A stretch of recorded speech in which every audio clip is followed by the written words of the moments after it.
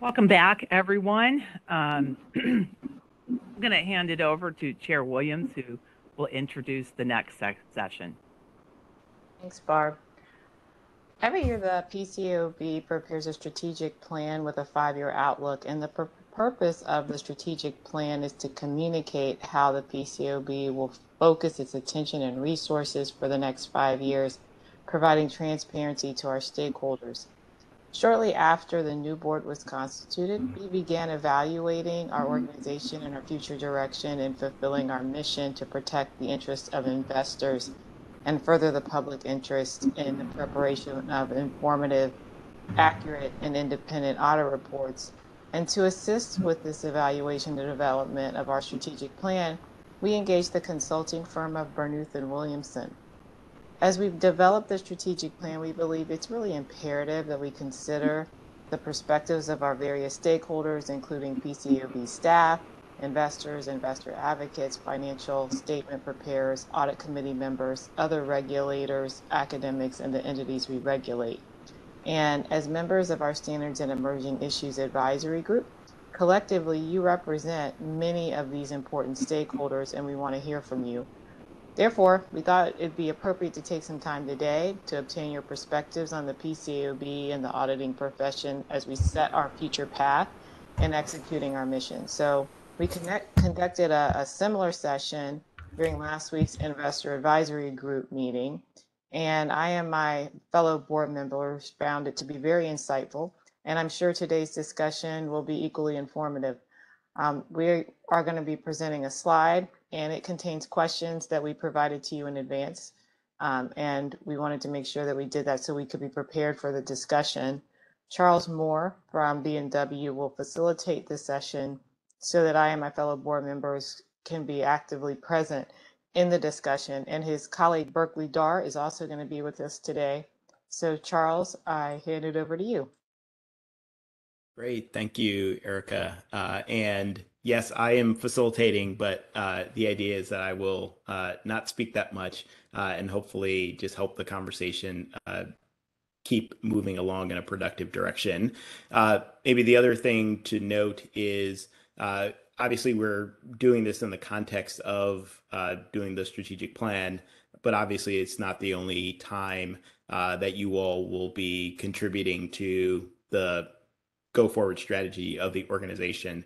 And so this should feel like one of many similar conversations that will help inform the direction of the organization. And then finally, again, I'll try to make sure everyone is recognized and can speak, but the idea here is to have a conversation as opposed to just going one by one and sharing. And so to the extent to which you all want to add on or ask questions of each other, or we can keep it lively and keep it moving. So all of that is welcome. I'll maybe start with the first question to kick us off, and then again we'll let the conversation go where it will.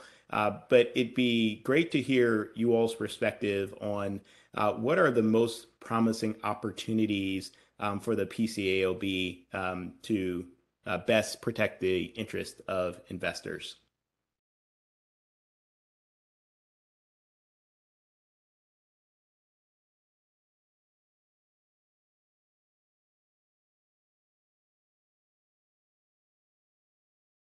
John, I see you have your hand raised.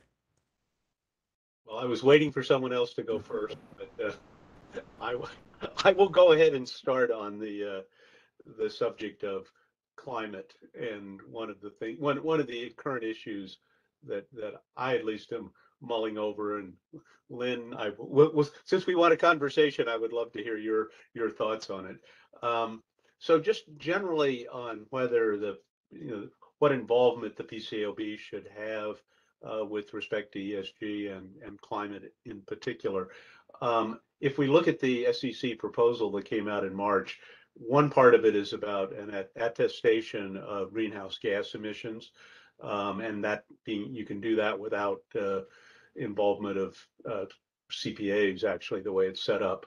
I wasn't going to particularly comment on that, although I do think when we talk about the attestation standard and the updating of it, that certainly is a topic in this space. What I was more focused on was the new requirement to have a financial statement note or footnote, I guess you call it, covering climate matters. And that is, let's just say, an all-new space for the PCAOB. It frankly is an all-new space for financial statements. But this proposal really sets up a very comprehensive, robust set of disclosures in the climate space, with respect both to weather events and transition activities. And I guess the issue, particularly with me, is that the way the proposal is set up, the comment period closes this week, and there's a lot of timing set up in the proposal, but it's set up at least that it's going to go final this year. And so this requirement to include a very comprehensive note to audited financials for large companies is going to go into effect next year, beginning in 2023. And it will be audited and it will be subject to ICFR. And there are, as proposed at least, a lot of new categories of information there that are going to require the kinds of estimates that I don't think preparers have made in the past or that auditors have audited in the past. It's going to require really substantial policy decisions, company by company, that haven't been set up to be done so far. And as I say, this is going to go, it's set up at least, is set up to go effective January 1. Even if it ended up not going effective for a year later, I don't think my timing comments are frankly any different. I feel like this is something that belongs on the top of the PCAOB's agenda. I mean, Lynn and I lived through watching AS2 get adopted and then morph into AS5, and the number of years it took to figure out the kind of auditing standard you needed for something that was in effect brand new. And this is all brand new. And if you need to I think you need to have an auditing standard. And I'm going to say as early as the beginning of next year. So I'm trying to figure out, or even if it's a year later, it just strikes me as something that merits a substantial amount of discussion of how the PCAOB is going to approach that topic, and it is a new area vis-a-vis investors. But I'll pause there, and Lynn, I knew I'd want to call on you. Thanks, John. And again, I see several people have their hands raised, but I mean, again, the encouragement is to add on to that, ask a question, spark conversation, so that we don't just have to go sequentially here. But John Lukomnik, if I got the pronunciation right, I think you were next. And John, we can't hear you. I think John's comments are valid, but they're also, we're in a space which is both premature and not enough time, is I think what he's saying. It's premature because the rules clearly are not final or adopted. But if they are adopted, there may not be enough time. I would like to follow up on my question to George earlier, and more generally about other information. Under current auditing standards, there is a responsibility for auditors to read and consider other information. As far as I know, that standard, I'll just express my opinion. The investors tend to get a lot of information. That's what markets move on. We ask companies to provide a lot of information. We could argue whether we ask for the right information, too much, too little, but we do ask for a lot of information, and they provide a lot of information. The problem is that it sometimes does not conform to what is in the financial statements. So, since we're talking about climate, I can think of situations where companies have used different discount rates, different prices of carbon in their sustainability report and in their financial statements. So far as I know, there was no CAM proposed or given to say how the auditor had considered the other information and decided that this discrepancy was resolved. I have seen tons of companies that have made statements about net zero pledges or even more explicit pledges, and yet their carbon intensive fixed assets are considered to have periods of probable usefulness extending to 2080. And again, no reconciliation, no CAM. And the reason that I suggest the read and consider is because it is a very flexible market mechanism that can be used as certain types of information, including non-GAAP metrics, are put out there for the auditor to have to see how it ties to the financial statement. And so I think that is a promising opportunity, to use the phrase of your question, for the PCAOB to look at, to provide guidance or focus, to look at as this moves forward, even before looking at the new disclosure regs from the SEC, since they haven't yet been adopted. Thank you. Great. Thank you, John. I think Steve was up next. Good afternoon / good morning, everyone. So in terms of, I agree that the PCAOB, I'll just to build on the prior comments that were made, this should be something that should be on the radar. At the same time, there's a lot that is going on in terms of audit quality needs, if you will, from, let's call it the non-ESG portion of this. And we all know there's an election in November. There's a lot. What ESG is now could be very different from what ESG is in a year or a few years, but I do agree it is something that needs to be on the radar, and probably some steps need to be taken to, so that when this becomes more, whether the rules are finalized, whatever ESG becomes, that the PCAOB is ready. My overall, in terms of promising opportunities, and in terms of the PCAOB overall, I think we're all old enough to have just started our careers when there was one set of auditing standards. And now we have, when PCAOB came into existence, it chose to create its own set of auditing standards, and it started with US gas as it was in 2004 and has made a number of changes since then. US gas has evolved.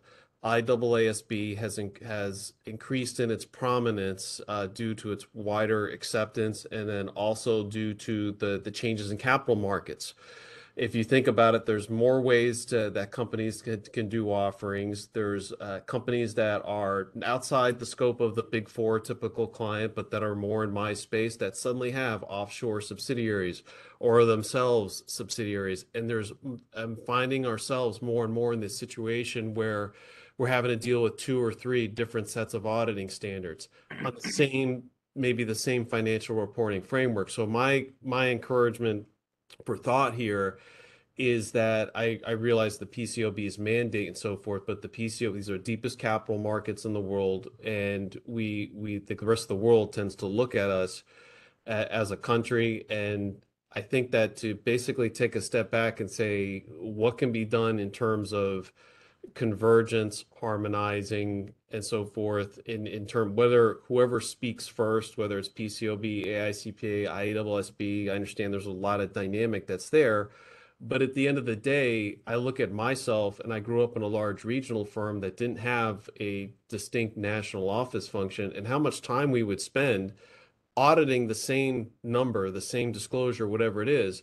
but having to spend time on the nuances between what PCAOB is and what AICPA is, and that there are not necessarily dedicated teams that spend their whole lives on PCAOB and so forth. So the idea being is that to say that obviously if something is a better way of doing something and it's in the public interest, I'm all for it. But are there needs for differences? Are there needs for the level of differences that exist currently between PCAOB, AICPA, and ODSB? Because a lot of whether a firm has a national office or doesn't, somebody is spending time on this or should be spending time on this, and it's driving inconsistencies and driving inspection findings, and it's distracting from the effort of audit teams unintentionally, I believe, from saying, hey, is this inventory here? Does this exist? Are these financial statements fairly stated? As opposed to going through a lot of the nuances that there are of the differences between there. So and I realize it's slightly different from probably what you were expecting from this question, but I think the PCAOB is in a very unique position to kind of help drive the consistency in whether it's in terms of accepting concepts from other standard setters or in just having heavier interaction with standard setters so that auditors like myself could sing from the same sheet of music, if you will, in terms of a common framework to kind of address these things, looking at those risks and material misstatements and so forth, as opposed to being caught up on the nuances of documentation and the nuances between the standards. So that was what I had.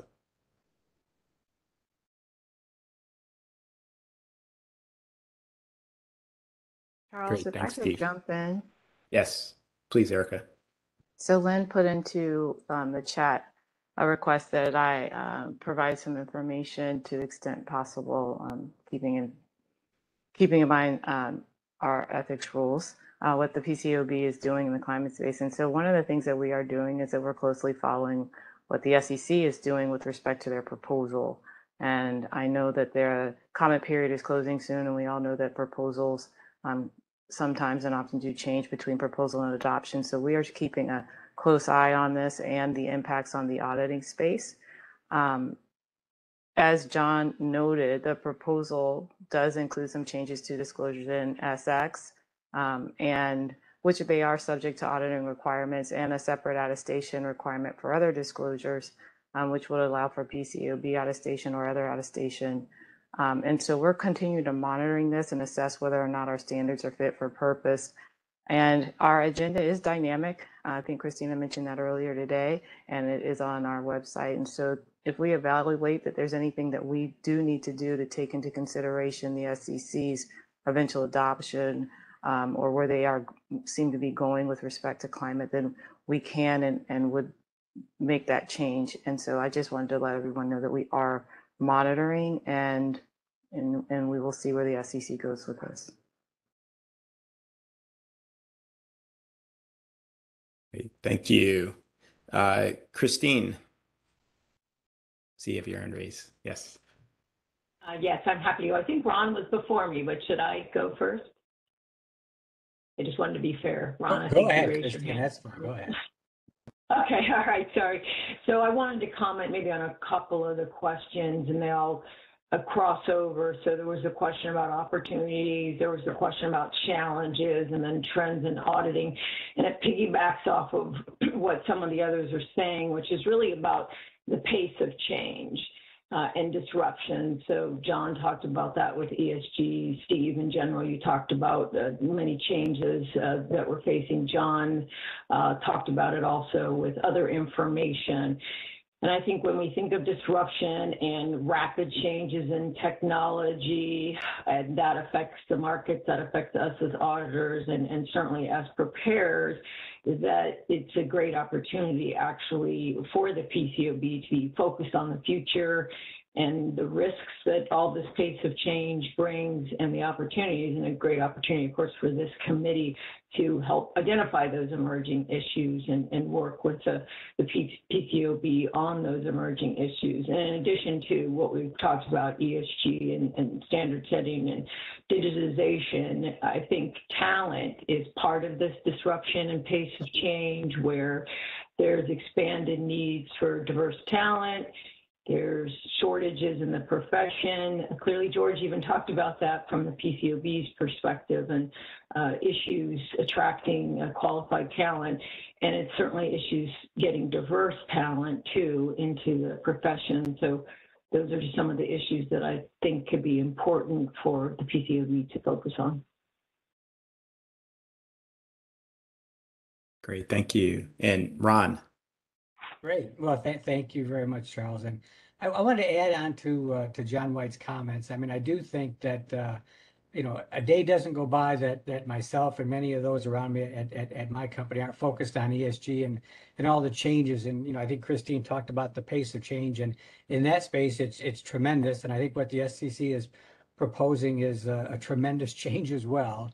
And you know, I know in a way we're kind of in a dilemma, a catch-22, that there's nothing final from them, so it's hard to do things. And I get that, but I think the need to do something extremely rapid, you know, assuming that it is approved at some level, is pretty critical. And I think not just, you know, I think, you know, you all will think naturally about the audit firms, and that's understandable, but I mean, there's a trickle-down effect that hits the preparers very directly. And I just, you know, and we're working hard, you know, in anticipation of the SEC's rule adoption. You know, and we don't know what that final is going to be, but we're working hard to make sure we close any gaps that we have. And it'll probably be something different that's proposed, but there'll be something changing for sure. And I guess I want to try to reinforce that to the extent that, you know, things come in later, new you know, PCAOB rules, auditing standards, whatever, those things have an impact on preparers as well. It's not just the audit firms that have to react. We have to react because they're reacting to those standards. So, you know, just encouraging that, you know, I think this is something that's, you know, top of mind for me, and I think it should be top of mind at the PCAOB as well. Thanks, Diane. Yes, I wanted to follow along with Steve's thoughts on problems with consistency, because, or the lack of consistency, which is always of concern to investors, and your question about the promising opportunities and how it relates to the strategic plan for the next number of years. And I'm thinking that it's should be part of anyone's strategic plan to continue to maintain your strong relationships with other organizations that have complementary missions of investor protection or consumer protection, and that undertake analyses to see if there is a lack of consistency in financial reporting, a lack of consistency in implementation. So I'm thinking about post-implementation reviews that the FASB does, where they have extensive outreach to stakeholder communities, investor communities, preparer communities, and look at problems with implementation. And the same goes for licensing boards, where they hear complaints from consumers about how audits are not being done properly. And so you can get very good feedback, and the same goes internationally. You can get excellent feedback as well. So just from a strategic standpoint, to continue maintaining and even strengthening the relationships with other regulatory and standard setting bodies that have complementary missions to the PCAOB.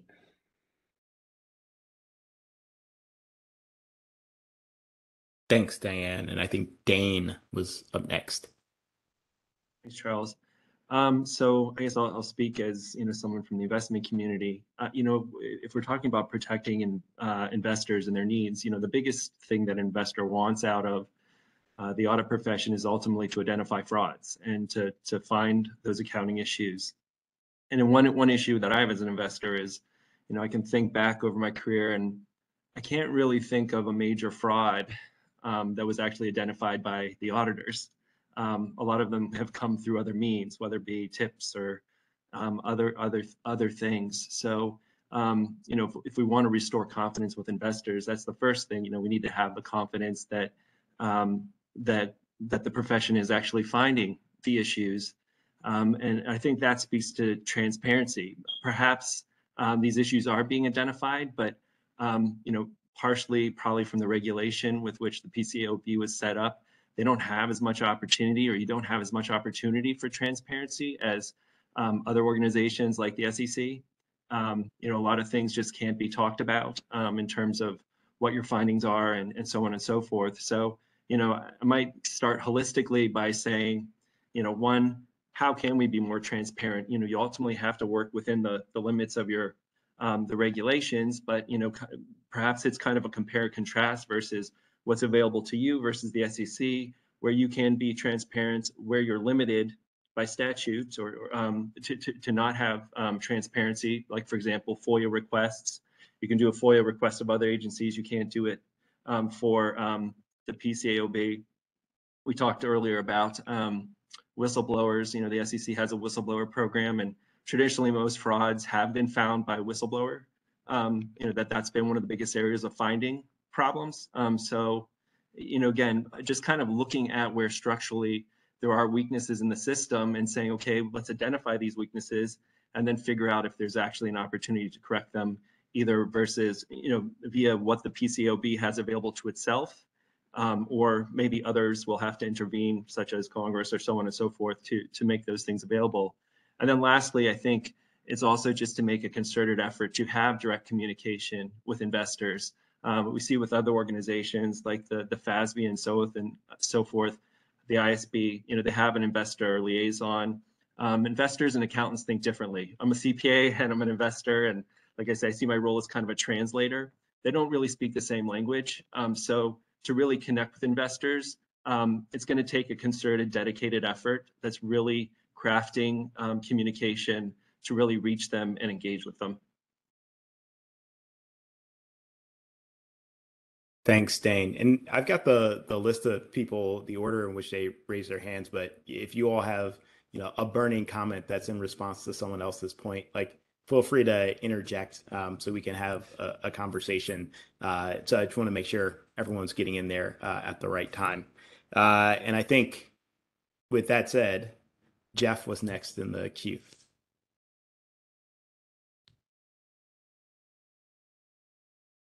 Thank you.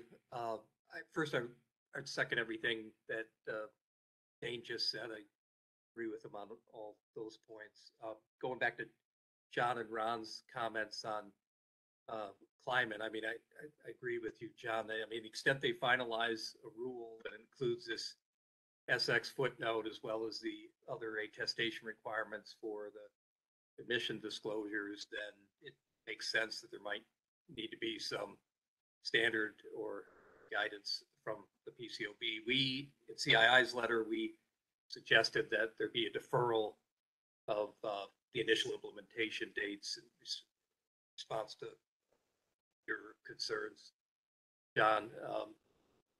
I would just throw out that, John, perhaps for a near-term or a stopgap measure that may perhaps the OCA staff could put out guidance while a standard was going through the due process at the PCAOB. So potentially that would be a way to address the timing difficulties that you raised.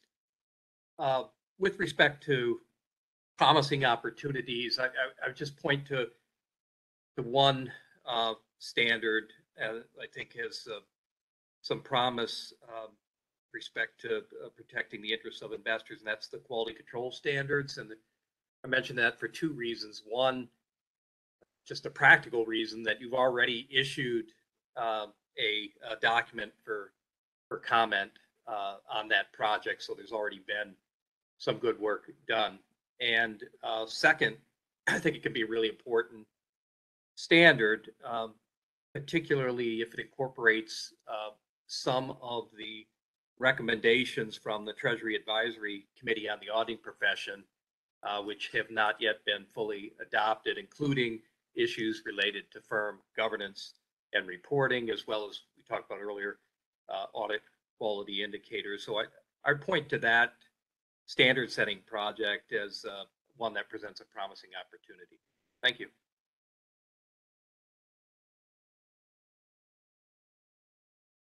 Thanks, Jeff. And Brian, you're up next.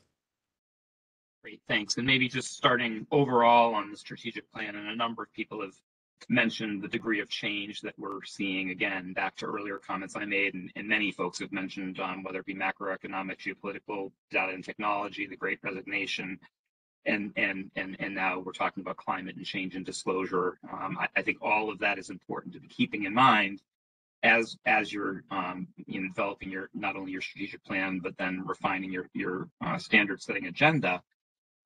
That said, I do think the existing strategic plan that is the starting point is very well grounded, and its underpinnings are well grounded in the board's mission and mandate. I think obviously what's important is how one executes on what's in a strategic plan, but I think there's a lot of good content to start from relative to the existing plan, and a lot of important goals and objectives upon which there was some fairly significant progress, but certainly more things to be done. Some of the comments I made earlier on inspections, and at least my observations relative to the sort of the thoughtful and nimble approach that's been taken in a time of tremendous change, and the degree of transparency relative to kind of the results of inspections in a timely manner are really important when there's that much change going on. And I think making sure that that's incorporated in kind of the thinking from a standards perspective, and maybe we'll get to this more when we talk about the standard setting agenda.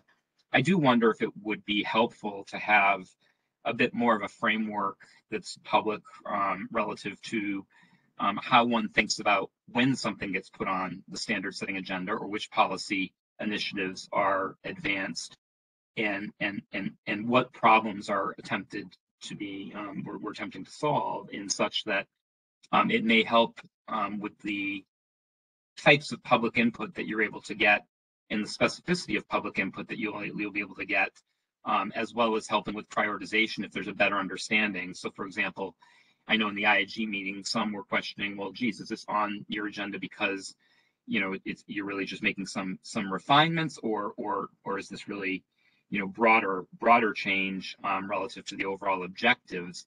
And that may make a difference in terms of people's views and perspectives as to what's more important or less, as well as I would think it would for the board and staff alike. And so I think, and maybe there's an internal one which is fine, but maybe more discussion around that in a strategic plan, and more discussion around that for this group, I think could be useful to then having plans up front relative to what problems are being solved in the objectives, and a better kind of grounding point for the entirety of a project. As it relates to ESG, I just wanted to suggest that, and I take the comments that were made about the importance of the learnings from kind of the AS2, AS5 kind of time frame that John brought up. And I think a great example of the SEC and PCAOB working together was around the broker-dealer rulemaking, where the attestation standards AT1 and 2 were developed alongside of the amendments to 17A5. And here maybe there's some opportunity for that, recognizing, I presume there's a ways to go in the SEC rulemaking. Certainly our comment letter would suggest that we'll be filing will suggest that additional time be provided for implementation, and given the complexity of the rule, the proposed rule, I would suspect, like our comment letter, there'll be a lot for the SEC to think about. So I suspect there's a good amount of time to continue to work together. But to John's point, I think that time will go by quickly, and so I think looking back to how that was done relative to AT1 and 2 in terms of working together would be useful. So I think those are, and again, I'll have some other comments maybe around the standard setting agenda, but as it relates to the plan, that's kind of what I wanted to offer. Thanks, Brian. Jennifer. Hi. I think one of the things that I keep thinking about as I hear the comments with respect to ESGs is more investors have a broader concern that they want some more information about risks, whether it be ESGs or broader, CAMs. And in the US, it seems that auditors are less forthcoming and less informative about what they're observing at the client. And perhaps the PCAOB could consider motivating some stronger collaboration between auditors and audit committees and providing this more detailed risk disclosure that investors are seeking. I think academic research is showing that given management incentives to be self-serving, a lot of the ESG disclosures are not necessarily the most informative, and there's definitely been documentation of greenwashing in the literature by many corporations, or similar to setting up special purpose entities, that companies are setting up special entities to locate all of their negative environmental impact. And so, I think working to ensure that there's stronger audit committees working with more information from auditors could be a way that investors could get that information. I think my co-authors and I did a study where we found that stronger audit committees and more informative audit disclosures actually motivated the managers to self-disclose, right? So it's voluntary disclosure, and in that way we can get a more cooperative approach towards disclosures. Thank you. Thanks. And I think it's Keisha, and apologies if I didn't get the pronunciation correct. No worries, absolutely correct in the pronunciation. Thank you for this opportunity to share. But I want to go back to the talent discussion. It started a little bit earlier, but in this environment of rapid change, talent is still an issue. We heard earlier, especially from the largest division within the organization, about the challenges with talent. So my views on talent are going to be internal and external, that the organization really needs to think about internally how they are keeping, retaining, developing. I think there were some other comments in the chat as well, because we're seeing this overall. We can roll all the way back to 2008, where there was an advisory commission, a committee on the auditing profession, had great conversation. That document is very robust, but we really haven't operationalized as much as we can in terms of understanding the human capital aspects. So from an internal perspective, what is the go-forward strategy in terms of development, making sure people have opportunities? Even when we come and talk about compensation, those are things internally. And then externally, I think when we're thinking about the organization in terms of opportunities, we have seen a significant change in the audit profession around disclosures in terms of human capital, transparency reports, recruiting, especially diverse hiring and things of that nature. Well, is this really tone at the top, or to kind of what Jennifer was talking about is some ESG measures, greenwashing? Are we just seeing a lot of commercial discussion and not really impactful change? So I think this may be an opportunity for the regulator to really understand the tone at the top when we're doing those QC evaluations around human capital issues, around hiring, because we've talked about talent being a challenge in this profession for a while. I think this is an opportunity now that the firms are being more forthcoming. There are documents out there that can be evaluated from a tone of the top perspective to really see if we're going to have meaningful change in this area, because we're going to need everybody that should be in the profession in order to address these rapid changes that we're seeing in our environment. So I just want to make sure that the organization is thinking of talent internally and externally as well. Great, thank you. And in some ways, that's sort of a bridge to the second question that I'll throw to the group. And that's, as we have been discussing the plan, it has had the sound of, well, what's most important today? And then how do you prepare the organization to respond to all the things that are going to happen tomorrow and next week and next year and going forward? And so the question related to that is, what are the trends that you all are seeing affecting the audit profession that the PCAOB should be having in its mind as it approaches its plan? So I'll put that out to the group. Susan, you are up next in the queue. And then Preeti, I saw you put a couple of comments in the chat. So please feel free to jump in if you wanted to expand on any of those thoughts.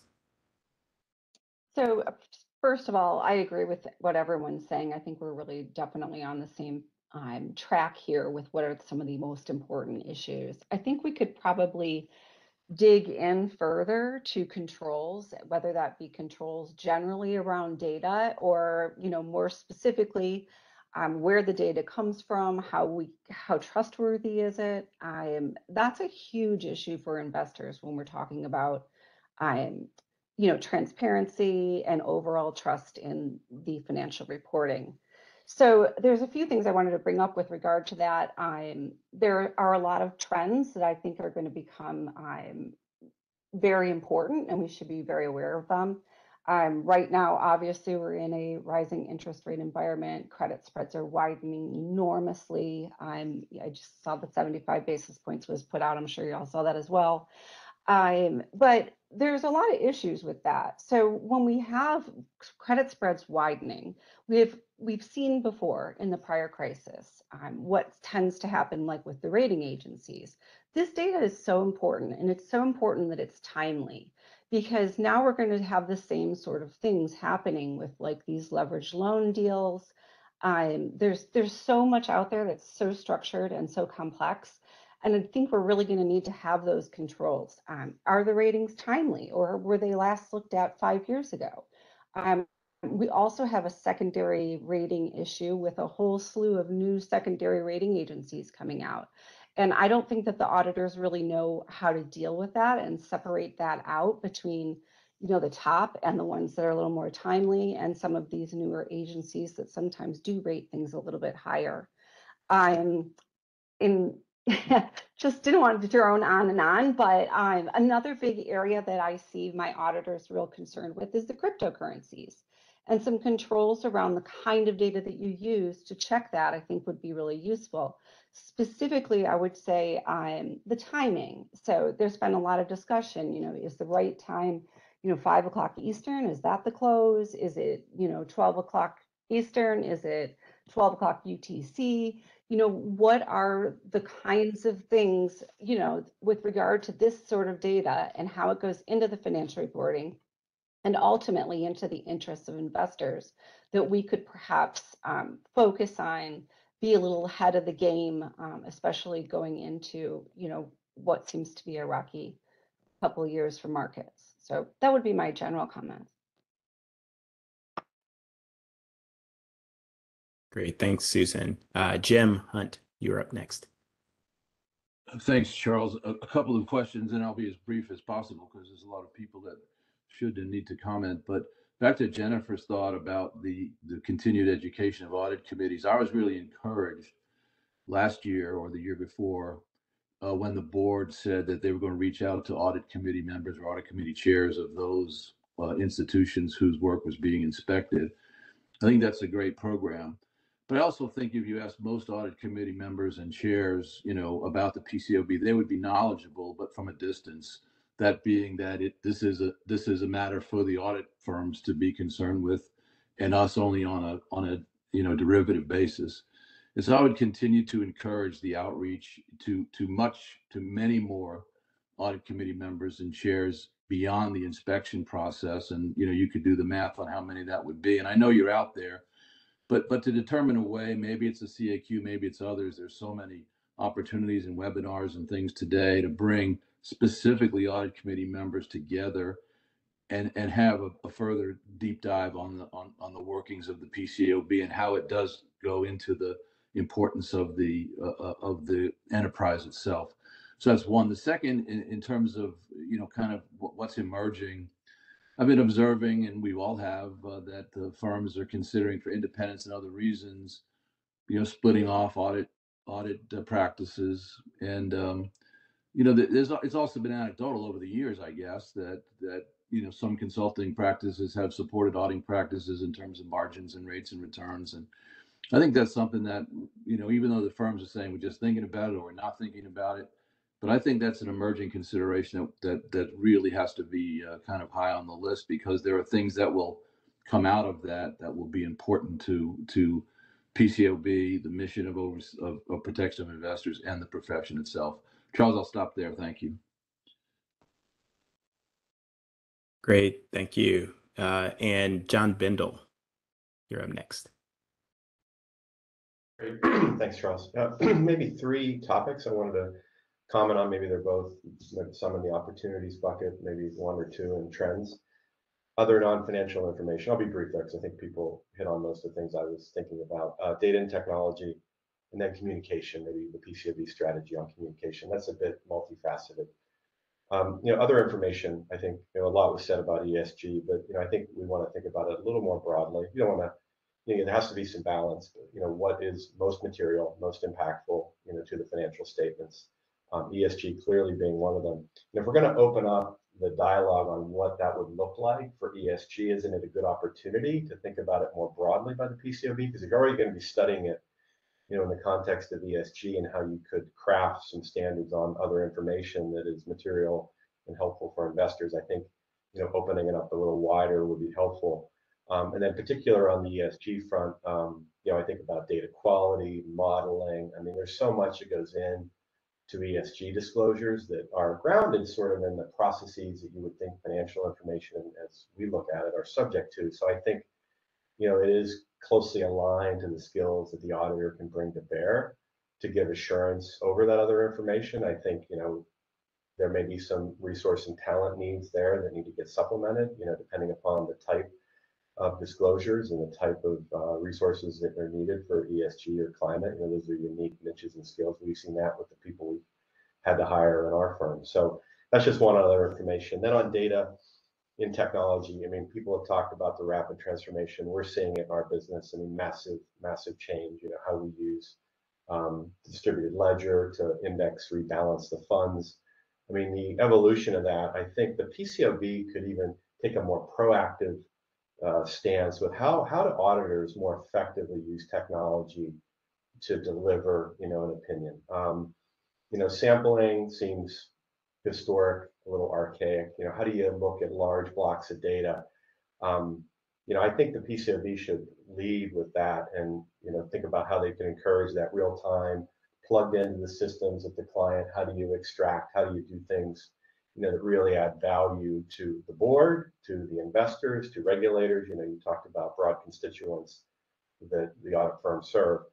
And more importantly, too, I think we want an effective and an efficient capital market system. It's just more efficient, right? The more you're going to drive technology and innovation, it's going to be more effective. You're going to get more value. The audit's going to be front and center from a value perspective, and you're going to be more efficient. So I think it just benefits a lot of different aspects of the capital markets. And then last, on communication, the PCAOB has done a lot of good things here and in the other areas as well. But I think, look, when you think about the boards and audit committee, I think you need to open up the architecture a little bit of, what's being communicated. I think it's improved over the years. I think if you try to harness the data and technology, that will really improve the communication platform that you could give standards on, that the auditors could bring to the board and management. And then there would be some thinking around what would go to the public, but that's more internal to the board. And then on the investor front, I really was encouraged when I heard some of the dialogue earlier about your inspection reports, because I do think they've improved. But there's a long way I think you could go there with the inspection reports. I think helping them provide richer insights. They're a really strong communication tool, and thinking about how you can continue to enhance those in a plain English way, and incorporating different aspects, some of the things that George mentioned this morning. So those are three comments, Charles, from my end. Great, thanks. Steve Morrison. Everyone, so in terms of trends overall, you think about it, that, and we've all lived through this, and we're all living through it now because we're sitting on this Hollywood Squares meeting here. It's remote work being done by auditors, and also remote work being done by the clients, and the interaction of those two. It's not the same as sitting in the same room with the client on site. The talent shortages that are in there, combined with the new A&A issues that some of the other speakers here have alluded to, particularly digital assets. Also, to incorporate my prior comment about having multiple audit standard setters. In short, we're all being asked to do more with less, so to speak. And to address this, and this is, I guess you could say this is somewhat healthy, some are going to innovate. And a lot of the firms that are here and others are already doing that by figuring out how can we restructure the engagements, how can we use technology better, how can we, instead of say doing the sampling and so forth, how can we make better use of substantive analytics and so forth. So the auditing that was present when these standards were written back, pre-PCAOB, and then adapted after 2004, there's going to, I think, be some additional changes, which I know the PCAOB is already looking at, with particularly in terms of audit evidence. And unfortunately, what I think both on the preparer and unfortunately some auditors as well, with having to do more with less, some will use that as an opportunity to cut out certain work that may be essential, or to say it more colloquially, is that some will cut corners, which I think will drive more inspection issues and also enforcement as well. And I think also to close is that to address these new and emerging issues that we've been talking about, those digital assets, ESG, whatever ESG actually looks like when it becomes live and so forth, also considering the X factor, those unknown unknowns that are going to be coming up, because 2.5 years ago, no one expected us to be in this COVID environment, for example, which I think kind of gets to the core of having principles-based standards, but with also applicable practical guidance in terms of those, so that firms implement this the correct way. Thank you. Great, thanks. And then I think the order is Preeti, Josh, Melanie, and then Sarah. But again, the encouragement for if people need to jump in urgently, please feel free to just interrupt for the sake of getting the conversation going. So, Thanks, Preeti. Charles. Mhm. So let me just reflect on kind of three things from listening to the discussion, some of which I put in the chat box, but some of which I didn't. So on the ESG issue, I would really encourage the PCAOB to partition kind of the SEC's proposal is a moving target, and it's very hard to know where that's going exactly and what the role of auditors is. I would like to partition that from the existing opportunities to address ESG audit issues in the existing financial statements. Like we see, depreciation estimates and other things. And John pointed out some inconsistencies that exist within the financial statements as they currently are reported. So I would advocate the PCAOB kind of tackle the ESG issue in a two-pronged approach, and to separate the things that could be done now with existing accounting standards, and leave for the future, since we don't know what the SEC is doing, the attestation of those potential disclosures as a separate issue. That way they could make some progress on some of the ESG issues. My second concern, and I was happy to see that fraud was mentioned in the standard setting objectives, because I think that this is a constant area when you talk to people who don't know much about auditing. They automatically think auditors are doing something with fraud. I heard Dane mention the word fraud, and I honed in on that because I know I went back and did a little bit of research to see the audit opinion changed, I believe, in 2017, and incorporated some new language about some new standard language about auditors and their fraud duties. But I didn't see any change in the standards, and that really perplexed me and concerned me, that we're setting up investors to think something is happening, but we don't see any corresponding change in the standards. That's going to create, as John corrected me, the performance gap. And I think that is a problem, and something I hope that the PCAOB could address. And my third comment is about AQIs. I wanted to reiterate the importance of the AQIs because it's in order to figure out which emerging issue is the most important issue to address, we kind of need to know what drives audit quality. And so I feel like that evidence is important. And when Keisha brings up the issue about talent, we know from research that turnover in the staff is a huge problem for audit quality. Then in the face of this resignation, there'd be good reason to expect that we're going to have bad outcomes from all of this resignation. So linking kind of the audit quality indicators and what we can kind of see as evidence of what they are, to the actual problems that we face should help us prioritize, I think, what the PCAOB should be doing. Thank you. If I could just jump in a little bit to follow up on Priti's comment with respect to fraud.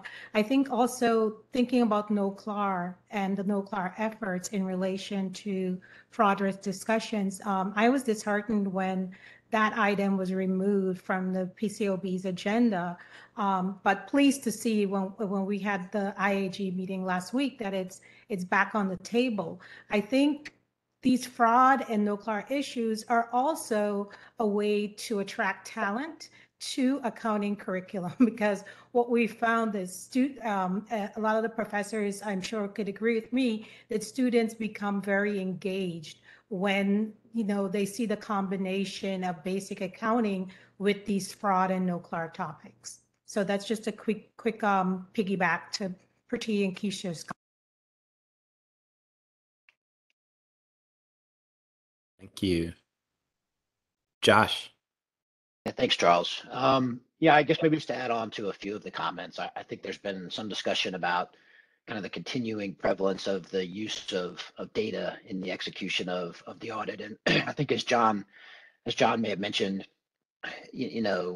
as auditors' familiarity with data continues to grow, it really can open up lots of opportunities to really deepen your understanding of the company's business, can really help deepen the assessment of risks, help you identify patterns and anomalies, to really help you hone your testing that much more efficiently, and can bring lots of benefits to the kind of the body of evidence that auditors leverage to form their conclusion in really remarkable ways. And so I think adding, continuing, I know that between the audit evidence standard as well as the data and technology task force, just really believe continuing to kind of challenge ways in which standards can kind of further outline and promote kind of the use of data and technology would be really important. As well as, companies are continuing to expand their use of technology into things like artificial intelligence, and which raises some very interesting questions around how do you think about financial reporting risk, and how do you evaluate the effectiveness of those processes.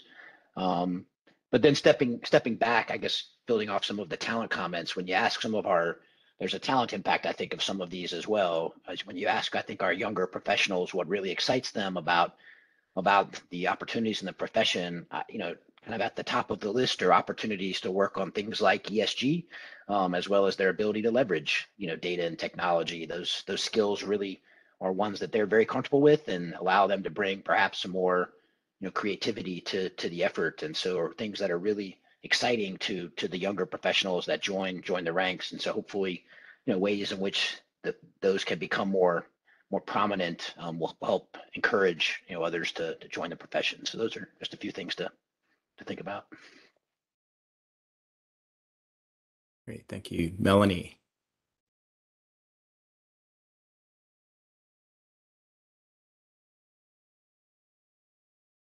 Melanie, you're up next, but you're on mute. Sorry, I was putting my hand down instead of taking the mic off. Putting the mic on. This might be something that's more appropriate for the investor advisory group, but I think getting some information out there that's, in the investor education universe to, explain to investors why what the PCAOB does, why what auditors do is important, and how it's important to the investment decisions they make could be really useful, because my sense of the PCAOB is people who are, in the universe of this are aware of it, but investors don't understand necessarily how important the work is and what the work of auditors are. So I think that would go a long way to, helping people understand what's going on, and, have issues brought to the PCAOB that, individual investors may see. Thanks. And Sarah, you are up next. Thank you. So just also adding on to some of the comments that we had so far, and I think I do obviously look at coordination among standard setting as being beneficial to the profession, as well as to investors to understand, you really shouldn't be getting a different audit if you happen to have a company that's domiciled internationally versus in the US. And one of the standards that John had mentioned with quality management, quality control standards coming out, I know the PCAOB was really involved with what the IAASB was doing. That's another issue area where we have an opportunity to not necessarily draw a distinction to say fundamentally what our auditors are doing is different. And I think the more we can help reinforce that, yes, where we need to, our standards are being tailored for the US markets. That's really important. That's mission of the PCAOB. But overall, what the auditors are doing, what assurance you're getting is the same. So if you want to invest in companies listed here versus listed elsewhere, you don't have to be worried that the quality management of that firm is going to be different. I think there's a lot of importance, and that got back to some of the comments on just the why of standard setting, the understanding what's on the agenda, the prioritization, which I think is incredibly helpful. And I think, I agree with everything everyone has said about technology and that being an exciting part of the profession, as well as helpful to what our clients are doing, what their practitioners are doing. I also want to think, I guess maybe add an and to that of, we had the presentation from George. There's roughly 1,700 registered firms, however many thousand issuers and broker dealers who use these standards. So we want to make sure that as we're looking at the trajectory, it's enhancing and not detracting from, maybe there are companies that are listed that aren't quite as sophisticated technologically yet.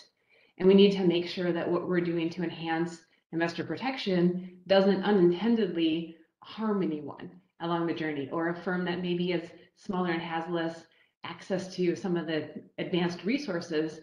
Can they still do an audit that is successful, even if they don't have quite the breadth and body of advanced technology? So I think we want to be very careful that we're staying principles based and we're being inclusive of the entire environment that we're looking for. And just when we talk about the relevancy of everything we're doing, I think it's very important that I love the discussion on audit committees and what they want to know and the interaction with auditors. And that's something that the more the PCAOB can work collaboratively, the better off we'll be. So if that's what we're hearing from investors and the standards are written that way, and then inspection drives that behavior, that's really helpful. And I think that's where then it goes back down to the practitioner level. And it's maybe never fun to be inspected, because the idea is that you're kind of getting questioned on what you're doing, but making that also a positive and a learning experience is really helpful as well. So I think the idea of that, we've had some commentators say, well, I don't know if this is for the investor group or for this group, and I feel like the answer is yes. Like, the more we can have these collaborations that go across, and as the board is working together and the different divisions of the PCAOB are working together, the more we can be saying yes across the profession and yes across the globe, I think the more successful we'll be. Thanks, Sarah. And in some ways, you teed up what I was going to put in as the next question. And it's been a topic of conversation as we've worked on the plan, which is, how do you make sure the interactions with all the external stakeholders are being effective? And so the question for the group is really based on your interactions with the organization. Like, what do you see as opportunities to make those interactions more effective? But maybe to start this off, I'll like maybe a soft invitation for the board or Barb to talk about any of your thoughts about what you think a good way of interacting with external stakeholders looks like. Charles, I'll jump in briefly because I lost sound for a quick moment. But I know that someone mentioned an investor liaison, and we're very excited to have a new investor liaison joining us later this month. And so I think she'll be really key to developing a good strategy to working with the investor stakeholder group. But we're also looking to hire someone to specialize in the rest of our stakeholder groups. And those people are key. I had to laugh at the comment that was made. I know it's really important to bridge conversations, right, between maybe the technical people and investors, or us and audit committees. And so we're really looking forward to those people to fill that role. I know that some of our members, like Brian and Josh, would love to talk technical auditing standards all day long, but other people might find it boring. So I wanted to mention that. The only other point I did want to mention was on post-implementation reviews, which are a means of communicating, right? It's a means of understanding the effect that standards have had. We do those. In fact, last week, the comment period closed on a post-implementation review for our estimates and specialist standards. So if that's something that the group would be interested in learning more about, maybe we can tee that up for a future agenda.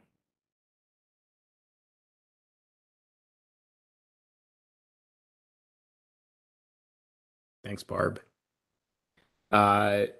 Jeff, I think you were up next. If you still want to make a comment.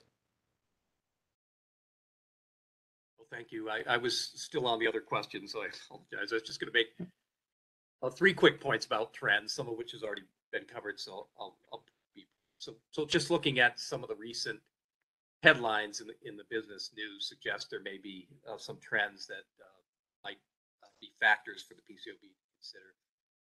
So one was what Susan mentioned earlier. A lot of prominent economists, business leaders are talking about a recession. So we know, just looking in the past, that can have some impact on financial accounting and reporting. So that would be one.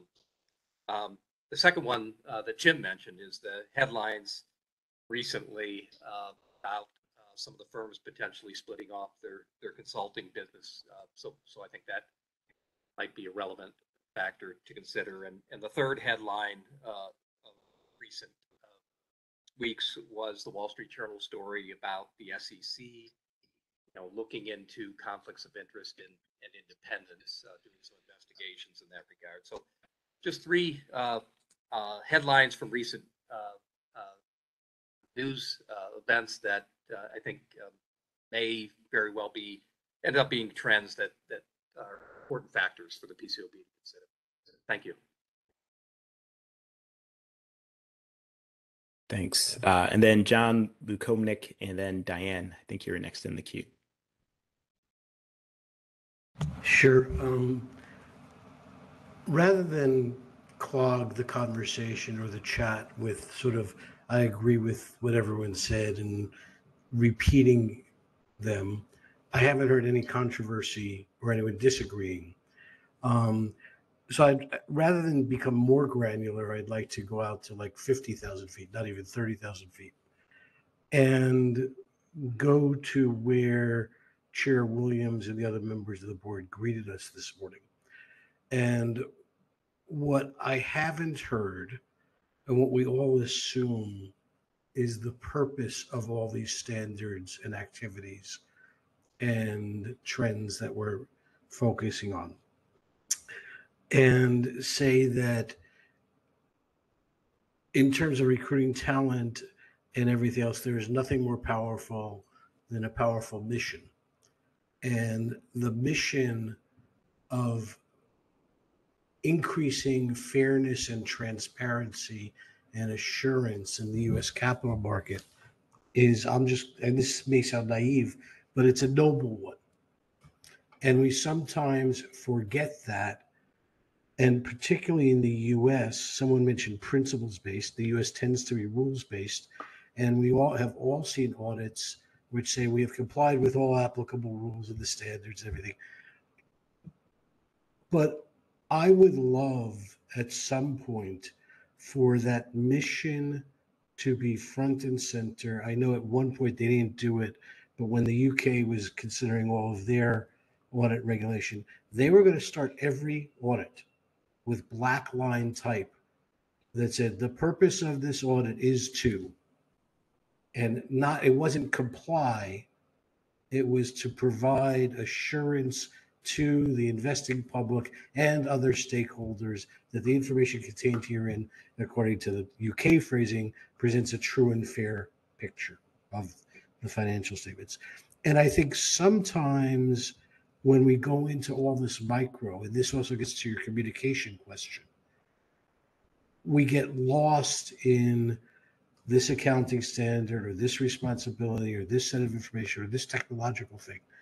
And one of the main things I think all this has to serve is reinforcing the ubiquity and nobility of the message. So I will stop there because it sounds like a soapbox. But no one has mentioned it since the welcomes, right? And it seems to me that this needs to be put into that context, and all of it, from the communication to which standards to how do we do it, needs to say that, and we get too caught up in does it meet the standard as opposed to does it fulfill the purpose. Great. Thanks, John. And we probably have roughly 3 minutes left. So we have Diane, John White, and then we'll probably be sprinting towards the finish line after that.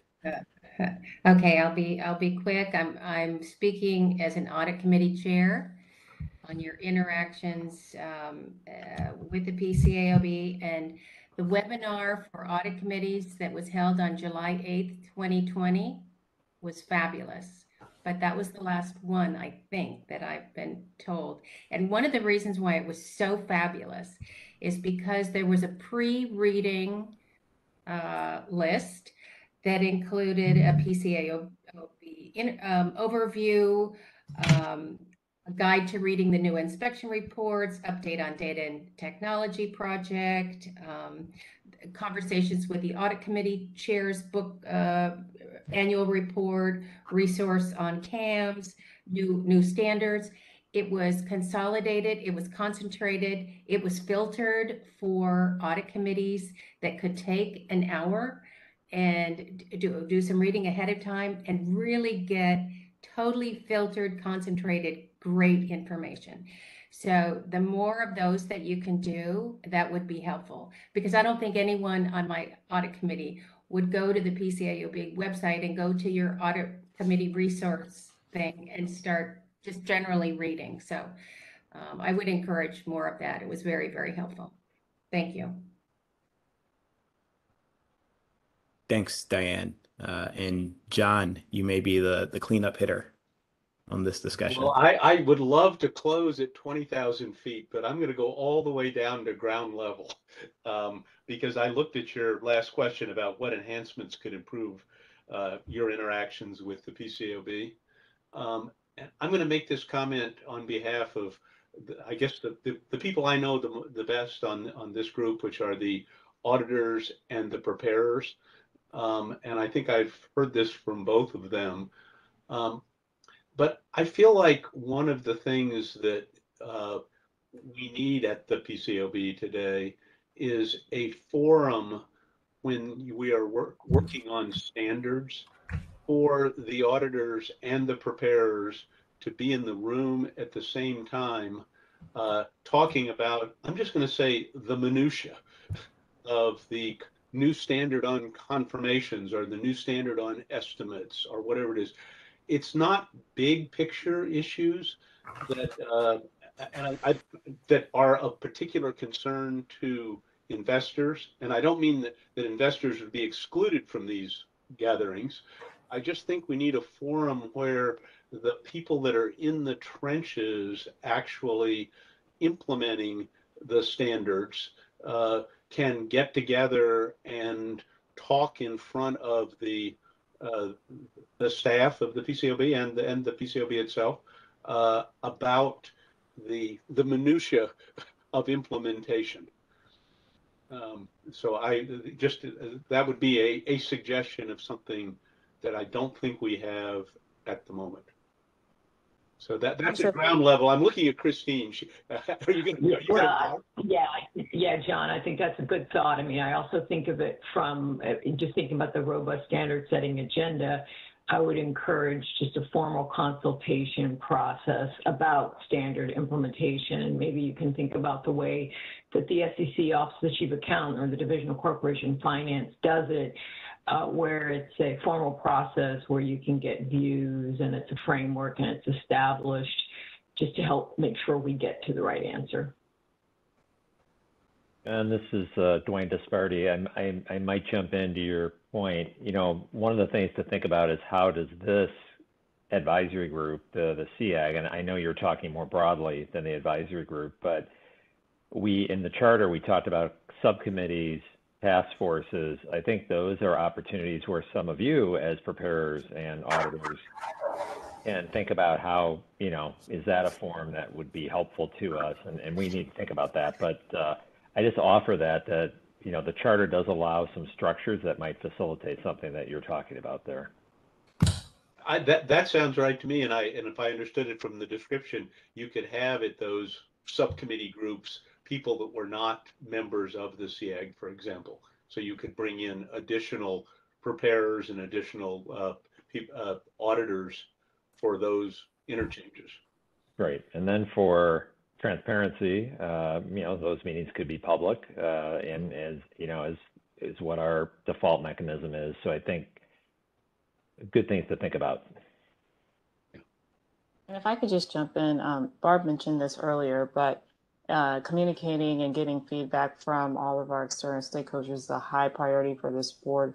And it did lead to our creation of a new investor advocate, Saba Kumar, who's going to be joining to have opportunities in addition to the investor advisory committee for us to receive feedback from investors.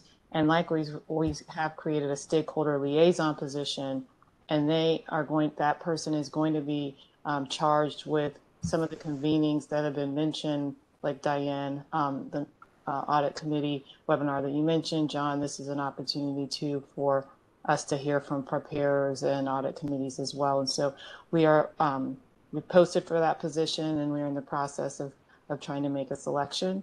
But I really do appreciate the feedback that we've received today on all the different ways that we might be able to continue to receive stakeholder input, because that really does help us to forward our mission. So thank you. Great. Well, we are a couple minutes over time, so I want to make sure I'm not the cause of further delay. So I think Barb or maybe Erica, if there are any other sort of final thoughts from you all to close out this session, we can do so. You know, I'll just say you're a very tough act to follow, Charles. And so if everyone wants to take a break until 3 o'clock, please recharge and fill your coffee mugs. I don't want Charles to outshine the last session, but thanks again. Very good dialogue. Thank you so much. Well, welcome back, everyone, and welcome to the last session of the day. We're going to spend some time talking about the current standard setting and research agendas. I'm going to give a brief overview of some of the projects on the agenda, and we have some questions for you throughout the discussion. In closing, we may have time for other comments.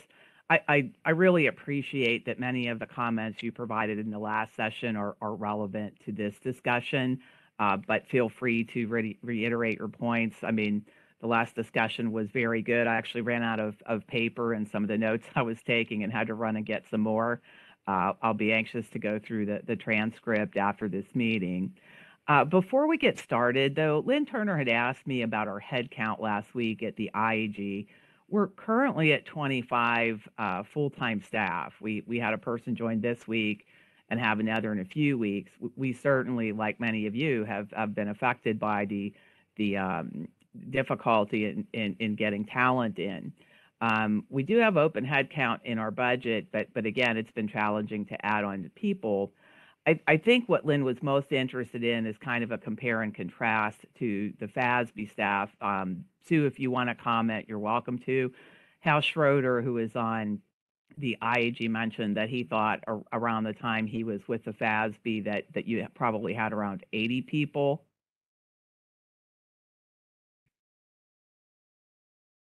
Yeah, that's correct. We don't have quite as many as we used to, just from an efficiency and effectiveness perspective, and prioritizing.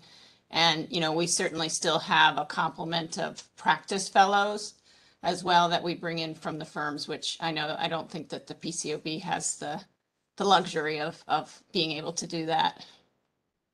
Yeah, that's correct. We have tried to be very creative in staffing up for the projects on the agenda. We've recruited about 6 people that used to work as a PCAOB, including one of our former chief auditors, to help bolster our staff. But nonetheless, wanted to mention that because Lynn had asked.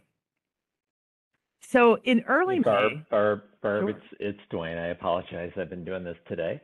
I want to, I don't know if we're apples to apples, Sue, in terms of the 25 that Barb is mentioning is purely her organization, but it is supported by our Office of Economic and Risk Assessment. It's supported by the Office of General Counsel and standard setting. There are all kinds of people that get involved. So if you did an FTE view of all the people involved in standard setting, it's going to be well north of 25. So I just offer that because I didn't know if that 80 was kind of, did it include back office, did it include all the other support functions, or I just want to make sure we're not misinforming folks. Yeah, I would say that, so our back office support folks, if you will, are not within that number. They're the Financial Accounting Foundation. So for example, our production folks and things like that. We do have, a small population that might be included in there, but I would say it's probably only maybe 6 to 8 FTEs, maybe.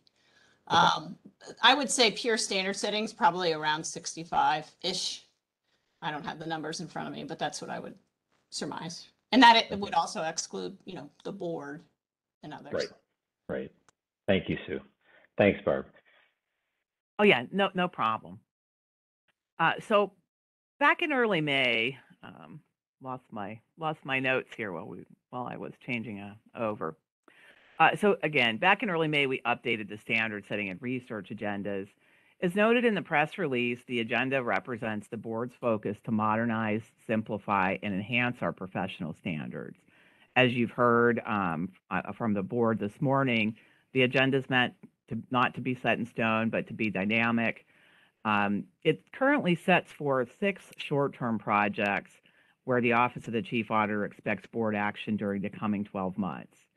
In addition to the existing projects on other auditors and quality control, we expect to take up non-compliance with laws and regulations, our attestation standards, going concern, and confirmations. We've also added 4 midterm projects to our standard setting agenda: substantive analyticals, fraud, the interim ethics and independence standards, as well as the interim standards more broadly. While a formal action is not expected on these projects in the coming months, we're actively engaged in furthering these projects. And as projects progress on the midterm agenda, we'll move them up to the short-term projects list. Our research agenda, it very briefly, continues to have 2 projects: data and technology and audit evidence. So I'll now give just a brief overview of each of the projects. Happy to answer questions along the way. So other auditors, we're amending our auditing standards to strengthen requirements for audits involving accounting firms and individual accountants. Collectively, I'll refer to those as other auditors. And other auditors are different than the firm that issues the auditor's report, which I'll refer to as the lead auditor. The work of other auditors frequently accounts for a significant share of the audit and may involve areas of high risk of material misstatement. Working with other auditors can differ from working with people in the same firm, creating challenges in coordination and communication. And these challenges can lead to misunderstandings about the nature, timing, and extent of other auditors' work and can reduce audit quality. The amendments to the board's auditing standards are intended to improve our standards principally by applying a risk-based supervisory approach to the lead auditor's oversight of other auditors for whose work the lead auditor assumes responsibility, and requires the lead auditor to perform certain procedures when planning and supervising an audit that involves other auditors. The staff believe the amendments take into account more recent developments in practice in lead auditors' oversight of other auditors' work, including the greater use of communication technology. By way of review, these amendments were originally proposed by the board in 2016, and in 2017, we issued a first supplemental request for comment on certain revisions to the proposed amendments, and in 2021, we issued a second supplemental request for comment related to the planning and supervision of audits involving other auditors. The second most recent supplemental request for comment sought public comments on further revisions to the proposed amendments. As you may have seen, yesterday we announced an open board meeting for next week on Tuesday, June 21st, for the board to consider the adoption of the requirements for the lead auditor's use of other auditors. Turning to quality control, which we've heard a little bit about today, the objective of our project on quality control is to consider how our quality control standards should be revised to enhance and strengthen requirements related to a firm's quality control system. Today, a system of quality control is broadly defined as a process to provide the firm with reasonable assurance that its personnel comply with applicable professional standards and the firm's standards of quality. Our current QC standards were developed before the PCAOB was established. And I think we would all know that the auditing environment has changed significantly since that time, including evolving and greater use of technology, increasing involvement in the audit of other firms and other service providers. Firms, too, have changed significantly, as has the role of firm networks. Historically, our advisory groups have indicated general support for strengthening our QC standards, including support for implementing a risk-based approach and enhancing requirements around firm governance and leadership. As advances in internal quality control, quality management, and enterprise risk management suggest, factors such as the involvement of leadership, focus on risk, clearly defined objectives, monitoring and remediation of identified issues can all contribute to more effective quality control. On December 17th, 2019, the board issued a concept release on a potential approach to revise the existing QC standards, and we received 36 comment letters. The staff are working on a proposing release to recommend to the board later this year. Turning to the other projects in our short-term agenda, I'll start with noncompliance on laws and regulations. AS 2405, which is called a legal act by clients, establishes requirements regarding the auditor's consideration of a company's possible illegal acts in an audit of financial statements.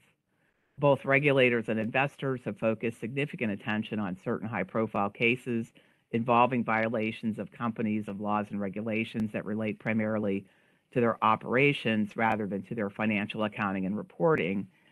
And these legal acts may not have an immediate and direct effect on the company's financial statements, but often have direct effects, such as significant fines and penalties and reputational damage to the company. In response to these developments, the NOCLAR project was added to our research agenda in 2016, and the project was designed to explore whether there is a need for improvements to AS 2405 to provide better direction to auditors on their responsibilities with respect to the detection, evaluation, and communication of illegal acts. In 2020, it was removed from the research agenda. However, nonetheless, the staff have continued to monitor relevant developments, and as noted on the agenda, we hope to recommend a proposed standard to the board in the next 12 months. The attestation standard. So in connection with our project on assessing the PCAOB's interim standards, which I'll cover shortly, we're considering the current requirements in the interim attestation standards. We currently have 6 attestation standards, and those include AT 101, which serves as a framework for all attestation engagements, AT 201, which covers agreed upon procedures engagements, AT 301 addresses financial forecasts and projections, AT 401 is reporting on pro forma financial information, AT 601 is a compliance attestation engagement, and AT 701 is for engagements regarding management's discussion and analysis. Now, the staff are aware of engagements that currently use AT 101, AT 201, and AT 601.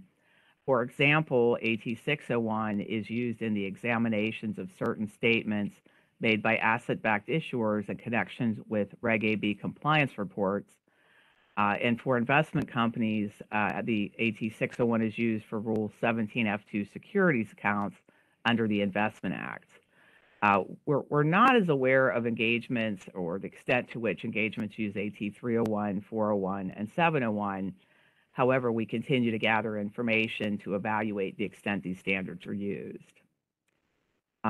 Turning to going concern, auditors have had a long-standing responsibility under both PCAOB standards and federal securities laws to evaluate whether substantial doubt exists about a company's ability to continue as a going concern in a subsequent fiscal year, and to disclose the doubt in the auditor's report.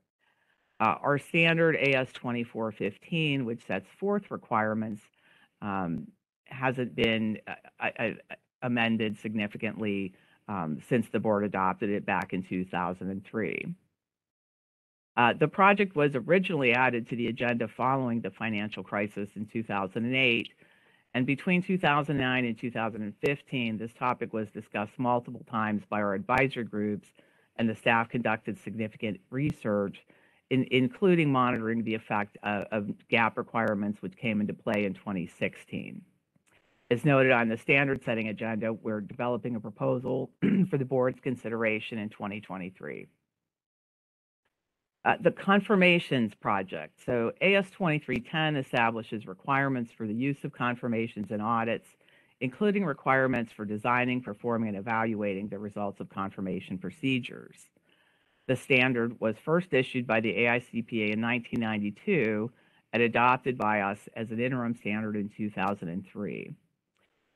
The PCAOB first issued a concept release in April 2009 and a proposal in July 2010. The board's proposal received 27 comment letters, which generally supported aligning the standards with advances in practice and technology, but highlighted some of the requirements as being overly prescriptive and inconsistent with the board's fundamental suite of risk assessment standards that were finalized in 2010 after the proposal was issued. We're currently working on drafting a re-proposal for the board's consideration, taking into account the comments on the proposal. However, we acknowledge that things have changed since 2010. So in addition to more recent observations from our oversight activities, we're also thinking about how a new standard should reflect changes in technology. Before discussing the midterm agenda, we're going to pause to seek your views on a few questions.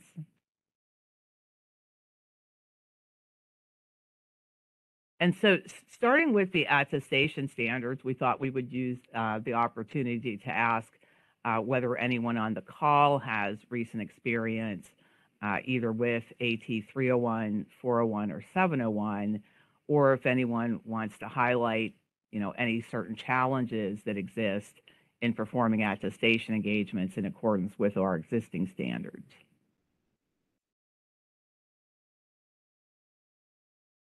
Brian Credo.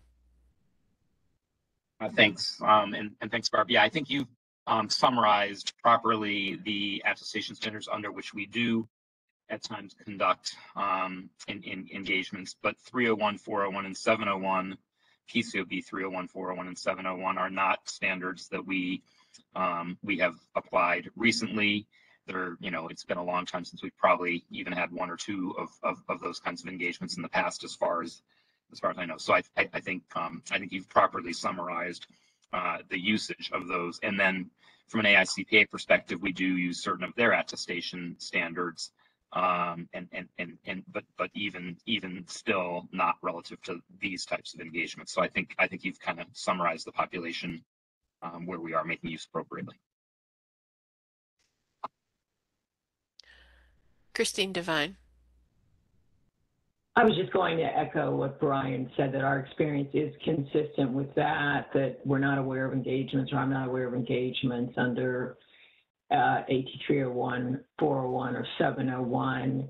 And I'm not aware of really any challenges either. The attestation engagements under PCAOB standards that we perform are for the broker-dealer engagements, and those are well established in the market and the industry.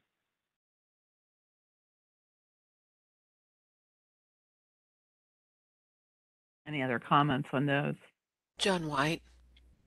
I first agree with Christine and Brian. I have not seen anything recent under those, under 301, 401, or 701.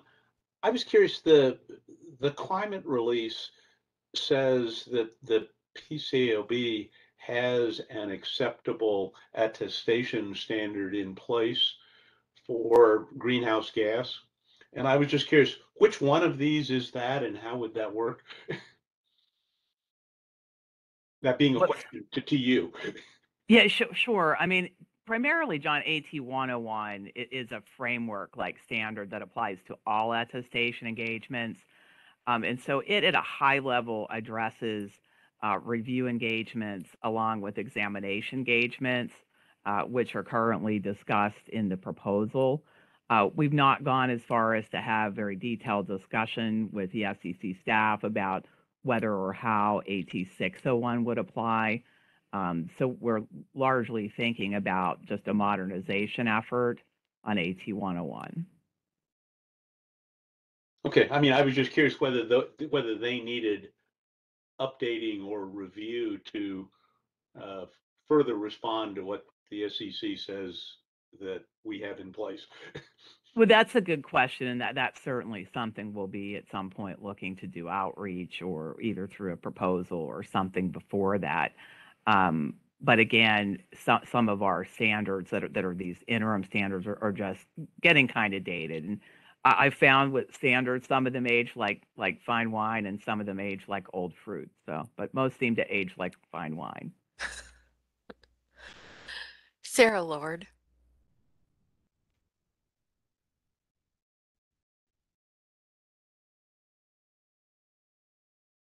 Sarah, do you still have a comment? Yeah, sorry, I was on mute. So I would say similar comments that we do not have the current engagements under 301, 401, or 701. But as we think longer term on challenges, a potential is just where do the PCAOB standards apply as opposed to the AICPA standards. So right now there are instances where you might be performing an engagement for an issuer, but not under the jurisdiction of the PCAOB and using AICPA standards. So as the PCAOB, as the SEC does work, as what the standards are used for changes, ensuring that it's clear which standards, what is actually under jurisdiction of the PCAOB when, like, if AT 101 is refreshed. I think that could be something longer term that would be helpful. Thank you. Lynn Turner.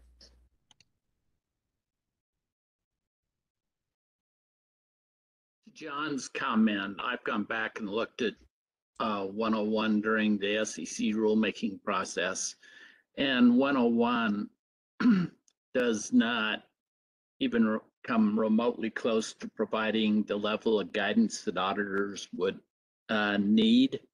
It's the basic framework that was then used, for example, in 701 in devising or coming up with the MD&A attestation.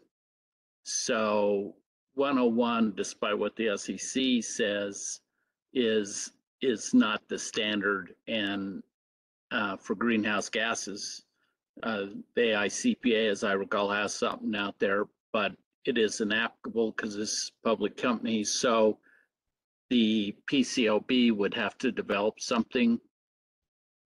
John, I'm not worried as much about the timing as perhaps you are. I think the ESG rulemaking is going to be done twice. It's going to be once by the SEC, and based upon the comment letters I've seen, including from the legal profession, which are all over the place and on both ends of the spectrum, I suppose the courts are then going to turn around and have a crack at this. And so it could be some period of time before we ever see a rule, whatever that might be, go into effect. If we are going over to 701, I assume you know the I'll call it the famous example on that one, which I think was led by Alan Beller, my predecessor at the SEC. It was part of the Goldman Sachs IPO. I believe there was a 701 attestation engagement, just to go look at the example that got the most profile. But I don't think there's been anything since then, as a practical matter. No, there's like one or two cases of 701 being used. I was at the commission at the time they did the consideration of the firms asking audits be done on MD&A and rejecting that, and the AICPA spend time to come up with 701, but then it's for all practical purposes, it's never been used more than the number of fingers that you got on one hand.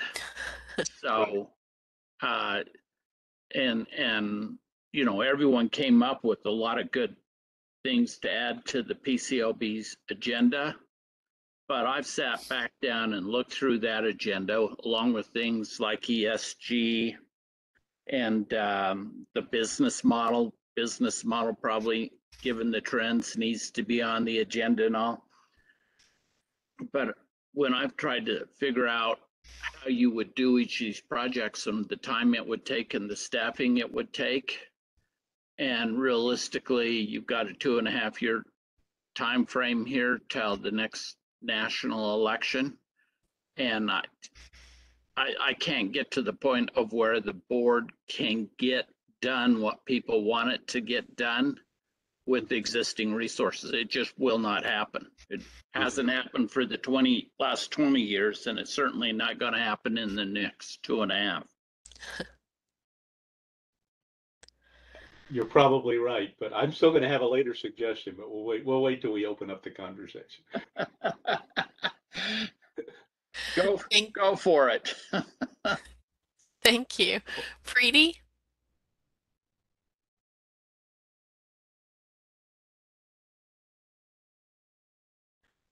Preeti, do you still have a question? Sorry, I thought I unmuted myself. Apparently, I'm still not good at this. I was just reflecting on in the past when AT 101 might have been used, and maybe you can help me remind me, but when we moved to ICFR requirement, I guess at first it would have fallen under AT 101, but then the PCAOB passed AS2 and then AS5. Is that correct? There used to be an AT 501, which addressed kind of don't want to call it the equivalent because that would be quite the overstatement, but the kind of addressed The beginnings, reports on right? controls. The early. Okay. Yeah. So I guess we would follow the same model. If ESG came along, it would initially fall under 101, but I would expect the PCAOB would have to flesh out some more detailed standard like they did for internal controls. Yeah, certainly to Lynn's point, others have done that. Others have gone more specific with respect to specific subject matter. Jessica, are there any other questions on this, or we'll move on to the next set of questions? Yes. Okay, thanks everyone. So we did want to at least tap into this group's knowledge about with respect to NOCLAR, going concern and confirmations. Some have been subject of public actions for input. All three have been subject of advisory group discussions multiple times, but yet we know that things change. And so, you know, to the extent anyone wants to inform us on topics that aren't addressed by these standards that should be considered as part of the project, or are there current challenges in practice that should be considered as part of these projects?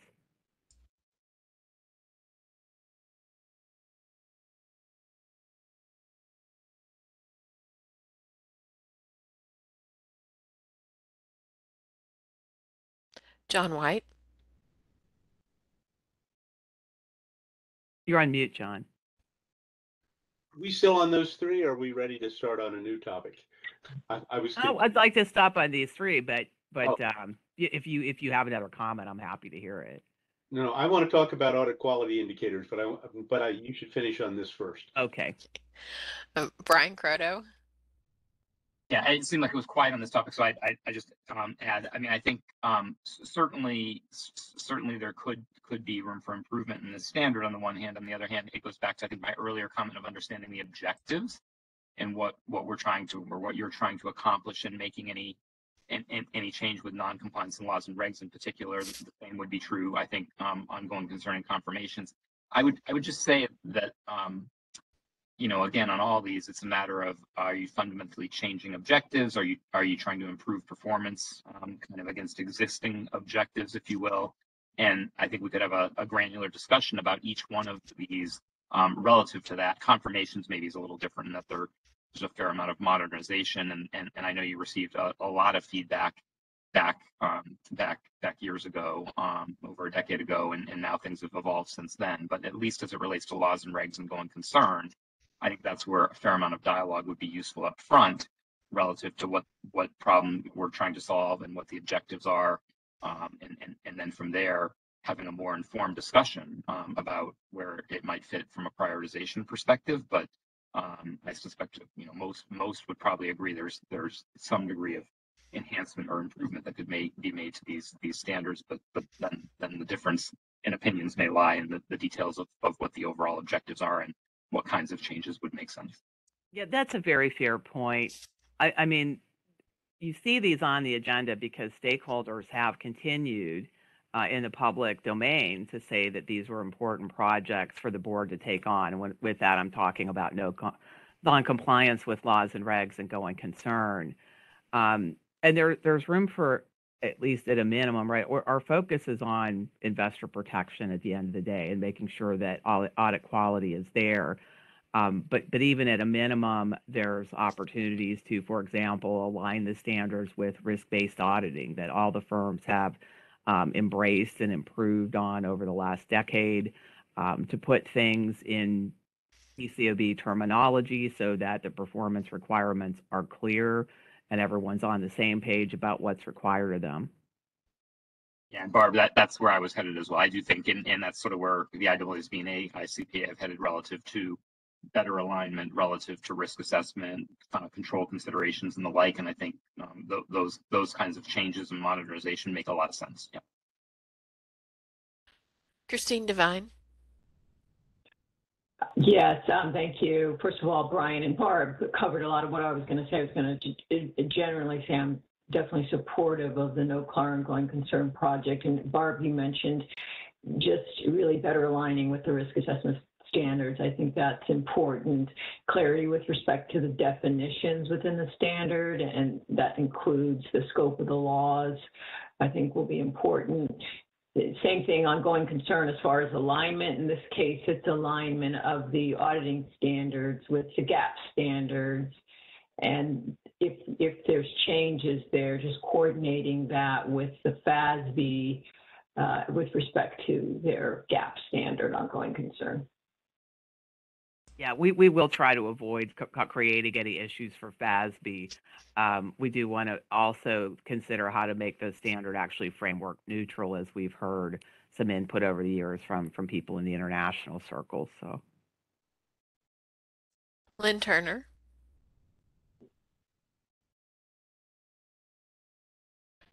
Lynn, do you still have a comment? Sorry about that. To Brian's comment about objectives and what you're trying to do, the IAG, the previous IAG, I think did an excellent job of laying out exactly what they're trying to get at, and laid it out in the materials that were put out on the website, and I think most of the current board members have received. And probably the best example of why that's important is Wells Fargo, where auditors were aware of issues and then didn't report out, and that does tremendous damage to the reputation of an audit and to the auditors, and it's not something that engenders confidence. And NASBA's weighed in on this issue as it's been debated here in the US and internationally. The International Standard Setter has upgraded the standard where it's better than what we have here in the US, which is kind of, quite frankly, frustrating to see that internationally they're able to leapfrog us in things like this standard or like in the CAM standard. So I think this is an excellent item to have on the agenda. I'm glad to see it come back, and I think most investors are going to be very happy to see this one. thank you, Lynn. Keisha Williams-Smith.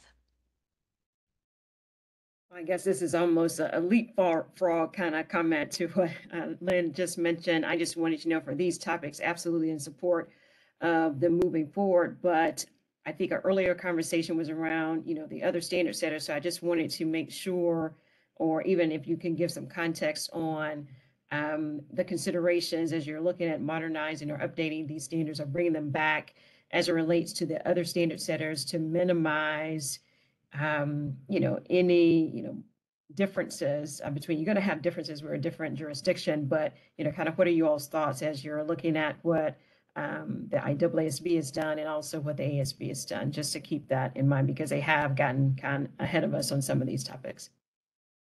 Yeah, sure, Keisha. As a general matter, we independently assess whether our standards need to be updated, but as part of the staff's research, we consider work of other standard setters, including both the AICPA and ASB. Our proposals included a high level of comparison to facilitate commenters, reading of our proposals. We consider them. We also consider when the last day updates were. But we also consider information that we have from our, live boots on the ground through our oversight activities. And at the end of the day, we do have to be mindful that we're an audit regulator.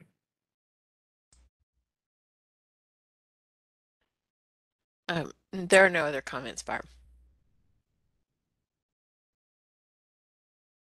Okay, if everyone is ready to move on.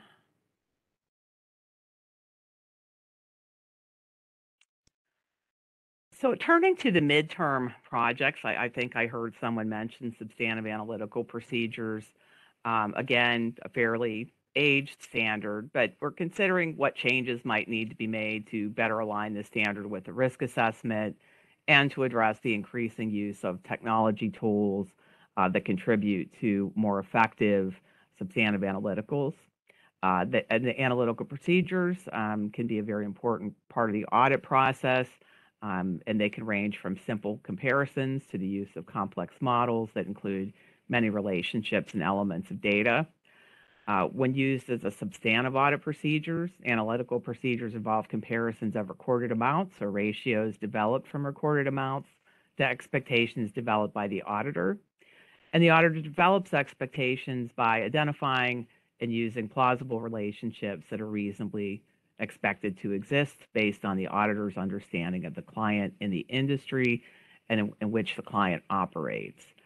Another project on the agenda, which I'm sure some people will be excited to see, is a project on fraud and considering how AS 2401 should be revised to better align the auditor's responsibilities for addressing intentional acts that result in material misstatement in financial statements with the auditor's risk assessment, including addressing matters that may arise from developments in the use of technology. I'm not a fortune teller, but I would anticipate future advisory group discussions on all of the topics on the midterm agenda. And so I'll move to the rest of them. You'll see a project on the interim ethics and independent standards. So in connection with taking a look at the interim standards, we're considering whether PCAOB registered firms and their associated persons' existing obligations should be updated or enhanced to promote compliance through improved ethical requirements. And then more broadly, with respect to the rest of the interim standards, and I probably should have defined that first, but I think many of you are familiar with the term. But when we look at the interim standards that were adopted upon the establishment of the board, we're taking a look at what's left, and of that, what should be amended, replaced, or potentially even eliminated as appropriate. And as part of this analysis, we will evaluate which are necessary to retain, of those which should be retained, which ones might be retained with minimal updates, and those which may require more significant changes. For those that we believe require more significant changes, we would likely have them as separate projects on the agenda. We may have requests for comment on potential standards to be eliminated. And as we complete our analysis, we'll make recommendations to the board to update the agenda. This slide just shows that there's certain categorizations that remain of the interim standards. And in some cases, as we said, we're aware of frequent use of a number of these, but for a small portion, we really don't have much insight through our observations or our other regulatory activities. So we thought we would take again the opportunity to ask a few questions on just the use of these standards. We are aware, I think, that AS 6101, our standard, is used for letters for underwriters. So in the case of that one, certainly interested in any challenges that you're aware of. With respect to the special report standard and reports on applications of accounting principles, interested in whether they're used at all today. John White? Well, on the assumption that 6101 is one you'd expect me to comment on, since it's in the world I live in. I did, Barb, do a little bit of inquiry of my underwriter friends and the lawyers that represent them, and I think that one, it's used all the time. It's a very, I mean, it's used. It's the basis for comfort letters. But I don't think that there are any issues that are really that troubling. And so in terms of, how to allocate your time, I'm not sure that's where you need to spend it. Some of the issues that have been there, such as how do you cover non-GAAP measures, that seems to have been worked out, that you get comfort on the components, but you don't need comfort on the math. The auditors want basically a release with respect to responsibility or liability, and the underwriters are okay giving that because this is a due diligence defense. They're not seeking to hold the underwriters liable when they're getting comfort letters. And so just kind of the areas of friction, I think, have been worked out between the auditors and the underwriters. And so my sense is that it's working okay and probably not the best place to spend your time. But glad to, offline talk about it thank more, you. or, get people that would help you talk about it more. Sure, thank you. Brian Croto. Thanks. And I guess I would agree with John on 6101 on comfort letters, that there isn't a practice issue on the one hand. On the other hand, at some point, if you're updating standards, obviously there's sort of a lot of outdated reference, and like the ASCPA has gone ahead and updated this quite some number of years ago. And the audit practices task force of the ASCPA, which sits under the regs committee, does spend a fair amount of time on comfort letters and the like. And I agree with John. I don't think there's a practice issue to be resolved, but if you are considering updating it, there's certainly plenty to update there in terms of it being outdated. And in light of that, I think this is one where in particular you would want a task force to pull together to understand kind of current practice and some of the issues. And I think the same would be true for what you don't have on the list, which is AS 4101, the old AU 711, in association with SEC filings. That's another one where, again, I don't think there's practice issues to resolve. We're sort of, we work through it, but there is a fair amount that's sort of outdated and modernization that if you're getting around to updating, they both would need that. On 6105, we don't really issue reports under that standard, and really not much to talk about under 3305, other than some in the broker dealer space and some unique circumstances or otherwise. And a lot of what we would see there would be AICPA reports, although the volume is not tremendous. So I think there's probably not a lot here that's a practice issue, if you will, but nonetheless some outdated, certainly a lot of outdated references and the like. Thank you, Brian. Josh Jones. Yeah, thanks, Jessica. I mean, not just to kind of add on a little bit, I think nothing incremental to the 6101 discussion that John and Brian. Just to add on, I guess too, that on the special reports side, I think when we use those, it is pretty infrequent, and as Brian said, probably more often those are situations that come up under AICPA audits. But when they do come up, although it's rare, I can't speak to. I'm not aware of any particular challenges. And the 6105, same thing. We don't typically leverage that one that much. Barb, there are no other comments at this time. Okay, thank you. Right. Now we'll spend a few minutes on our research projects. I think both were mentioned in the last session, but we maintain a research agenda that includes areas of focus that have not yet moved to standard setting. And at the moment, we have 2 projects on the research agenda. The objective of our project on data and technology is to assess whether there's a need for guidance, rulemaking, or other regulatory actions in light of the increased use of technology-based tools by auditors and preparers.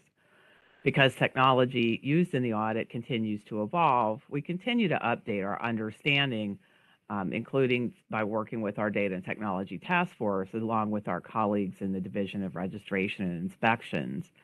While most of our activities do focus on the auditor's use of technology, we certainly try to keep abreast of changes in technology by preparers in the financial reporting process, as we've always been of the view that those changes could have a significant and potentially quicker effect on the nature of audit evidence available to auditors.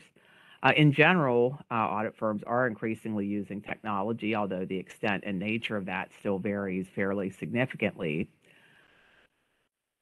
Over the last few years, our focus has been on taking deeper dives into a number of our standards and considering the application of current technology. But I would just say we're being deliberate in our research and recommendations in this space.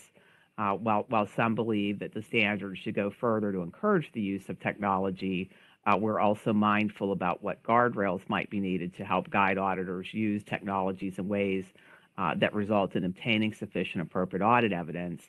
And we want to focus our potential changes where audit quality will be improved by the use of technology by firms of all sizes who conduct audits under our standards. I think it came up in the last session, but we do see a number of smaller firms who really aren't using technology much at all. And so it's always a challenge of thinking about how you maintain standards that really work for audits of all kinds. Our audit evidence project was added to the agenda in late 2020, primarily as a result of research stemming from our project on data and technology. And the purpose of this project, like others on a research agenda, is to assess whether there's a need for guidance or changes to our evidence standard, given the increasing prevalence of technology-based tools, along with the increasing availability and use of information from sources external to the company, both in financial reporting and as audit evidence. We understood from our research that auditors were looking for some additional clarity on applying the requirements in our standard when using information obtained from sources external to the company as audit evidence. And so I guess it was around a year ago, it feels like a much longer time ago, we issued staff guidance that focused primarily on those considerations. The guidance also addresses how you consider the relationship between the quality and quantity of audit evidence when obtained from outside the company. We continue to conduct research and engage in outreach activities. Certainly have followed the activities of other standard setters, and will be very interested to see where that goes. That really concludes my prepared remarks. As in earlier sessions, if you have any comments or catch-all comments, anything you want to emphasize from other sessions, certainly interested in hearing that. For people who mentioned that guidance would be useful in areas, any more specificity on what that guidance might specifically address would certainly be of interest to the staff.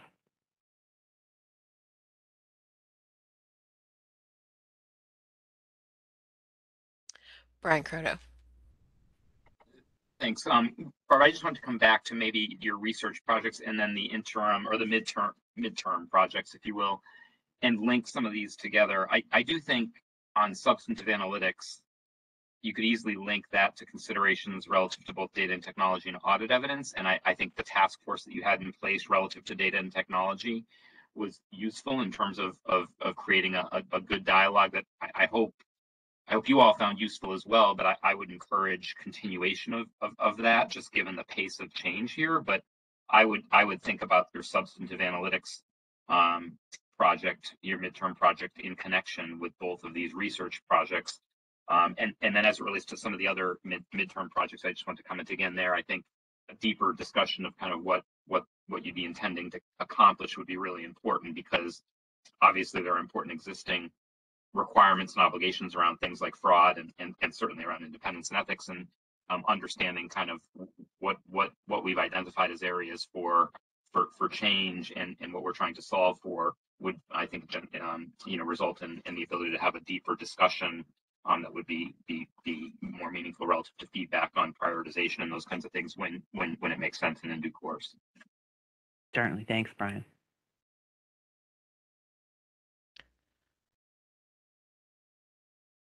And I have no other comments at this time.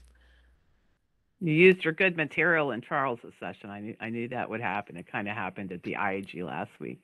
Lynn Turner?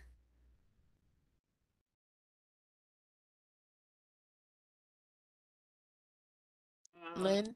On the research projects, as we talked about at the IAG, it would be good to undertake a study of the CAMs that are being disclosed on an international basis versus the CAMs that are being disclosed in the US.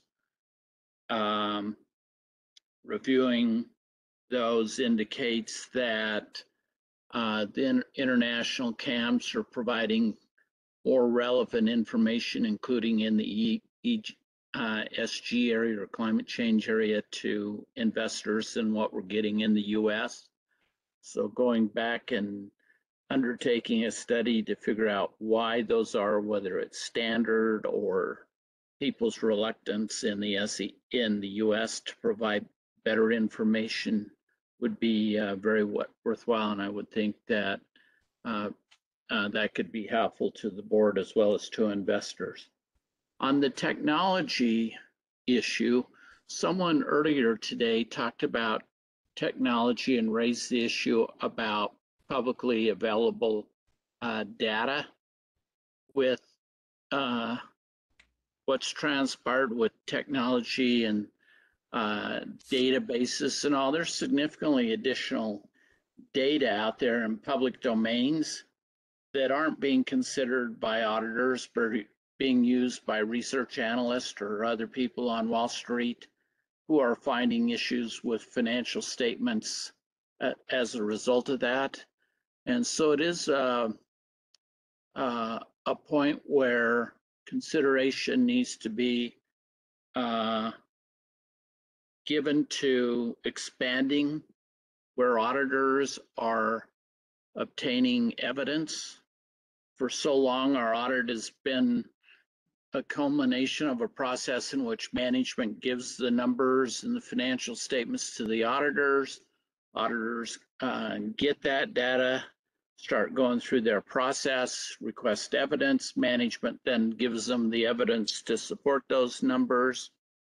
As if one might think if the numbers were wrong, they're going to give them data that would call them into questions.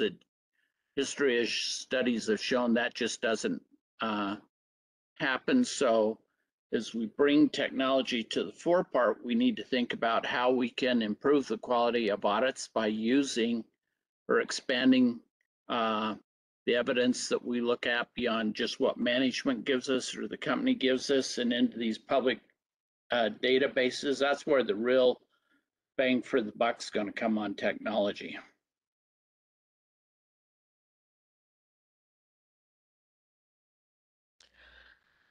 John White, I know you've been waiting for this session. Well, I've been waiting to talk about what I think is missing. I didn't realize it was missing until I listened to the IAG program or session last week. But when Lynn said, where are audit quality indicators? And as you know, there were enormous amount of time spent on audit quality indicators 5 to 10 years ago by the PCAOB staff and kind of lining things up and getting things ready. And now they're not on the agenda. I guess I wanted to just, it came up a lot on the IAG, and it came up this morning in several different, Preeti and Jeff and George Boddick talked about it in different ways. I actually had a slightly different angle on audit quality indicators that I wanted to suggest that you might want to focus on that I think gives you a lot of bang for the buck if you can do it. And that is audit quality indicators to help audit committees do their job. And I guess if I go back to SOX, the two things that affected the audit the most that came out of SOX were obviously creating the PCAOB, but the other thing was putting audit committees in charge of or responsible for the hiring, supervision, and firing of auditors. So, and it really, it's the audit committee that is active in every company with respect to the job that auditors do and helping them plan the audit. They're supervising the audit. They're also hiring the auditors for it or firing them if they want to replace the auditors. And I feel like they could do their job a lot better if in planning audits and helping and responding to audit plans that are coming in if they had good information about audit quality indicators. Not information that is specific to particular firms, but just, I mean, I was looking at kind of a list of the ones from one of the earlier sessions or things that the staff did back in 2013. But the level of experience of the audit team members, the ratio of partners to junior staff hours, the use of subject matter experts and how much they're involved, industry experience, training hours, turnover, past history of the engagement partner, use of technology, use of other auditors. And today I would throw in, remote work versus in-person work when you're doing inventory, for example. I feel like you could say, well, I know how I'd like some of those indicators to be, or some of those factors to show up in my audit, and an audit committee as they're looking at an audit plan, that you might say, well, I know what I want, but I don't think you have any real idea of which of those factors align with a high quality audit. And I was listening to George this morning, and I feel like you're inspecting audits like crazy. And if you could figure out, what are the indicators that align with quality audits, just based on historical experience, and provide that information to audit committees, they would use that as they are looking at the audit plans that are being presented to them. And the auditors would start aligning their presentation with what were, laid out as the indicators that were useful or good. And I feel like you could have quite an impact in influencing how audits are done without having to deal with being critical of any particular audit firm and what they've done in the past, or having them respond to audit problems they might have had in any particular audit. You're just trying to identify the indicator that this makes a difference, or which ones make a difference, and then the audit committee can implement those in selecting their auditor, or more importantly, laying out the parameters of how they want the audit staffed and conducted. Anyway, that's my spiel on that one. Yeah, thank you, John. And like I said, I guess all I'd say is it's not on the agenda right now. Again, this was meant to have a discussion about the agenda, just as we did with the IAG, and we'll all go back and debrief. So thank you. Jeff Mahoney. Just three points. First, on John's point, I agree with his comments. I think audit quality indicators could also potentially be useful to investors in some circumstances, particularly with respect to proxy voting on the auditor ratification vote or on the vote for the chair or members of the audit committee. So that's something to think about. Second, also support Lynn's comments on critical audit matters, just note that the PCAOB standard sets forth 4 types of disclosures that could be provided in connection with critical audit matters. And to date, typically what we see is response to the first 2 of those disclosures, but not any information about third and fourth one, which were the 2 that many investors expressed support for, and that kind of line up with some of the information that we're seeing in some of the related CAMs, KCAMs at UK companies. Those 2 items were indication of the outcome of the audit procedures and key observations with respect to the matter.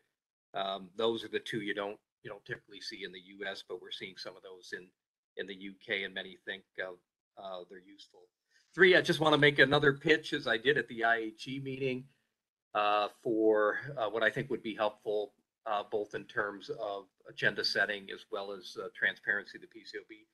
And that would be to establish a task force, preferably a task force, combined task force of this group and the IHE, that would prepare, issue a annual survey of priorities for standard setting at the PCAOB. This is something that used to be done on an annual basis by the Financial Accounting Standards Advisory Council. I understand they don't do it on an annual basis now, but they did for many, many years. And I found it a very valuable document because it included not only views of a broad range of constituencies from the Financial Accounting Standards Advisory Council, which is similar in composition to this group, but it also included the top priorities for each of the FASB board members and for the executive director who led the staff standard setting effort. So, talking to former board members, they liked the survey because it really forced them to focus long and hard on what they thought would be the top 5, what they believed is the top 5 priorities. And the ranking was one thing, but the more important thing was the commentary. So in addition to ranking your top 5 standard setting projects, you provided a description as to why those were in your top 5. Survey also typically included a section where, to the extent you thought something should come off the agenda, you would describe that and give your commentary as to why. So my experience is that was a very, very useful document. So my recommendation would be we'd have a joint task force, this group at the ISG. We put together such a document, we put it out for comment. We encourage the members of each group to put their priorities down in their commentary. And we also encourage each of the PCAOB board members to put down their priorities and commentary, as well as the head of the OCA staff. So with that, those are my 3 items. Thanks for your consideration. Thank you, Jeff. Steve Morrison. Hello, everyone. So in terms of speaking about audit evidence, substantive audit analytics, and the use of technology, it kind of brings me back to my mentor in the profession, who was a retired Deloitte partner, who used to say to me that so much of auditing was just asking, how do you know?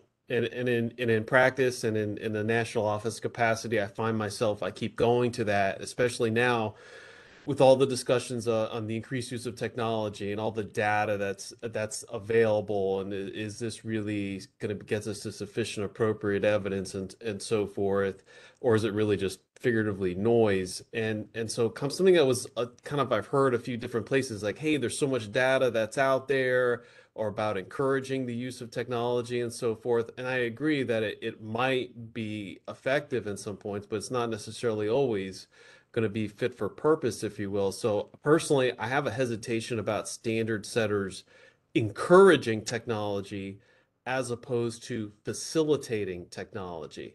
So, and this is to get to Sarah Lord's point to an extent about, not every client has sophistication, and not every client that has sophistication in every area. That doesn't mean that the financials aren't in conformity with GAAP and that the audit was not high quality.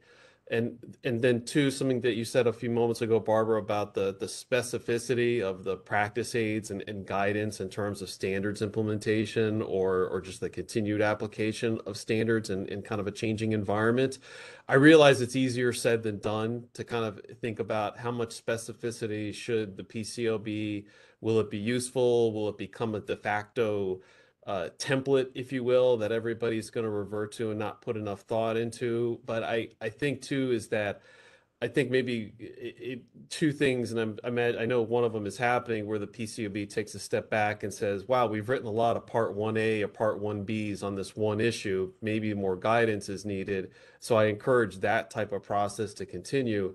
But also, I think before the inspectors hit the field, maybe to the extent that it would be is like, what are the inspectors going to be looking for and so forth in terms of the requirements, in terms of, say, documentation in consideration of the use of technology or whatever it is and so forth. And I think that as difficult as I know it is to do, but the more that there are examples, practice aids, illustrative examples that are there, I think go a long way, particularly in that small and medium-sized firm environment, because I think it's better it's in the public interest, if you will, in terms of that these issues, these thought processes and so forth are kind of brought to the forefront earlier in the audits, as opposed to, say, through an inspection process and remediation as you go forth. But again, like I said, I realize that's a lot easier said than done, and it's hard to determine, how much is too much or where we should spend our particular limited time.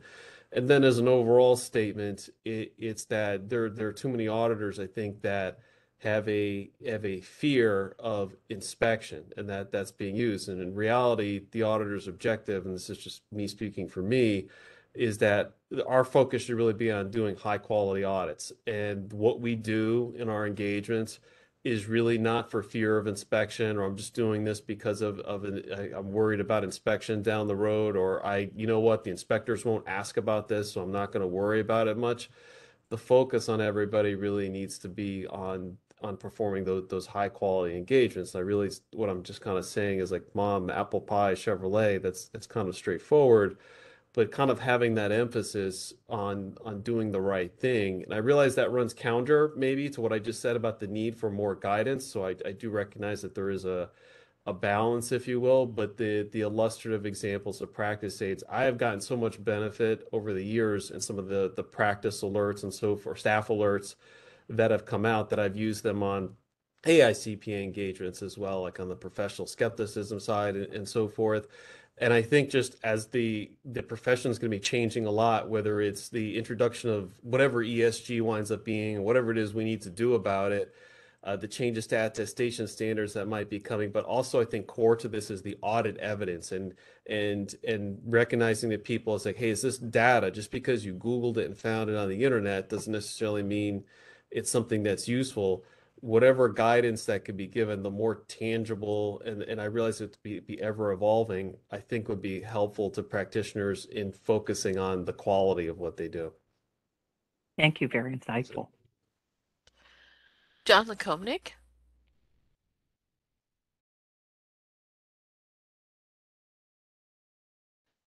You're muted.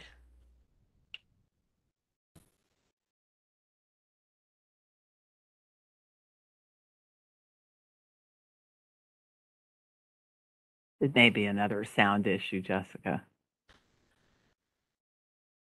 Okay. We can come back to you, John. Can you hear me now? Oh, yes, Yes. we can. There you go. Great, thank you. Sorry. I want to give a quick upvote to the audit quality indicators being used. I do think we have to recognize that we do not have a unified audit regulator here. The audit committees are under the guidance of the SEC, not the PCAOB. That being said, that while as an audit committee chair, I actually used some of the old audit quality indicators that had surfaced during the earlier research projects to ask, and we changed auditors. And one of the things was asking each audit firm which their own audit quality indicators they thought were applicable and how they traced them and what they were going to do about it vis-a-vis that particular engagement. So just for what it's worth, an endorsement of that. I think the other thing that you have to be aware of is these are not siloed. So on data and technology, we had a conversation earlier about talent. Um, one of the things that audit firms are hiring now is not auditors, it's data scientists. And it's being used for everything from risk analysis to retention, to looking for disconforming evidence through public databases, which are all very good things to do. But I think that as you're writing your standard, for instance, on supervision of other auditors, there's also, and there has been supervision of specialists, but I don't think that supervision of specialists refers to supervision of non-CPAs on the audit team within the firm. And so I think you have to understand that the talent, the technology, the data, the supervision of other auditors, the supervision of other specialists will all sort of interweave into a pattern that needs to be doable while giving enough leeway to allow for innovation in how the data is being used. So I just wanted to note that because we were sort of talking about them all sequentially as if there were walls around them. And I think there's a lot of overlap and spillage. Yeah, that's correct. That's one of the things that makes it very challenging. Thank you. Brian Croto.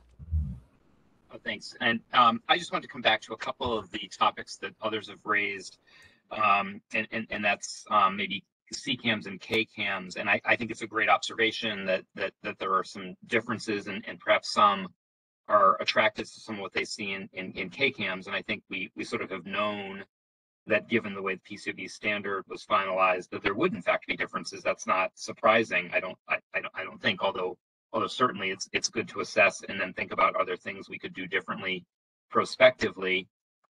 One of the important differences, though, I think as we reflect on that and gather information around it, is just the linkage in the PCAOB standard to the financial statements and disclosures. And so just for example, on climate, one of the surer ways to see more CCAMs in that space would be for management to have a disclosure requirement around climate, which then could result in certainly more CAMs. Today, you would see a CAM in that space primarily only in describing an area of financial reporting and the significant judgments and estimates, or assumptions rather, that help inform that estimate. Part of that description could include a description of climate, although that's fairly rare unless management's disclosures also have that kind of information in it. And again, that may occur more frequently, and certainly will occur more frequently if the SEC proceeds with their proposal. So I guess I would just mention that there are sort of some reasons for that today, and I don't say any of that to suggest that we shouldn't step back into analysis. I know the PCAOB has done a good amount of post-implementation review. I know we and other firms participated in that, and there was public comment around it as well, and many of our partners participated in surveys in that regard. I think there's a fair amount of good information the board's gathered relative to assessing the standards, so hopefully that's useful as well in that context. And then the other one I was just going to mention is on audit quality indicators, and I think it's a good discussion as well to have. I think that's an area where I think there's a lot to be proud of relative to where I think the profession has come in that space. I know as someone who's involved in and oversees actually the development of our audit quality report, certainly our audit quality report includes a large number of what we call transparency data points. And I think the comments that George Bodick made earlier are particularly important around simply the number of any particular, what some think of as AQIs, the number, the measurement itself, without kind of the context around it, may not be all that meaningful. And we have found that in putting together our audit quality report, that's especially true to describe what it is it's telling us. And as much as I'd like to say that, look, you could look at 1, 2, 3, or 5 of these measures, and that's the magic formula to knowing if you're going to have a quality audit, it's unfortunately not that easy. If it were, we'd all be very lucky. But that's not to say there's not more to be learned. I think, John, to the points you're raising around, are some more important than others, and we spend a lot of time thinking about that, and that informs how we actually present what we present in our audit quality report, and of course then how the practice is managed. So I think those are all useful things for the board staff and this group to be spending time on. I just thought I'd give a little context on both of those because they are areas that I think on its surface sound like there's some easy things to do, but there's a lot to understand and dig into. It's pretty complex, both of those areas, both CCAMs versus KCAMs and sort of AQIs. There's a lot to dig into and understand there, and it's more complex than might meet the eye. So I thought I'd just give that background. Yeah, no, thank you for that, Brian, because I do think that's one of something that's challenged the staff, right? And are what transparency data points you feel are important to PwC, are those going to be the same for Josh Jones at EY or the same for Christine? And I think in some cases we've really let that hold us back because it's been very difficult to prove, which one or one is kind of the secret sauce. And so I do think at some point that would be a really interesting conversation to spend some time on. Yeah, and you remind me, Barb, and sorry, this is the last thing I'll say, I promise, but you remind me that the CAQ did issue a disclosure framework around this that was the result of the profession coming together really and kind of discussing potential audit quality indicators. Obviously, it's not mandatory, but it certainly, I think, has promoted greater transparency among many firms, including ours. We certainly look to that framework and then look beyond that framework in what we do. But I think that's an important place to look as well. I know we had some other hands up, but Josh, I saw your hand go up when your name was mentioned, so I didn't know if you were responding to that. Well, obviously when Barb references you have to kind of perk up a little bit. So, but building off of what Brian said, I think building off of the CAQ effort from a while back, I think many of us have started incorporating, additional metrics into audit committee communications. I think one of the interesting things we found though is not every audit committee is created kind of equal, and and audit committees. I don't mean that in terms of their qualifications, but they're in what metrics resonate with them varies a fair bit. We found, and so there weren't a couple of measures that really I'd say resonated consistently across the board where we piloted. Some audit committees found some certain suites of measures, really interesting, and others found different bits of information very interesting. And so it is, building off of that kind of consistency.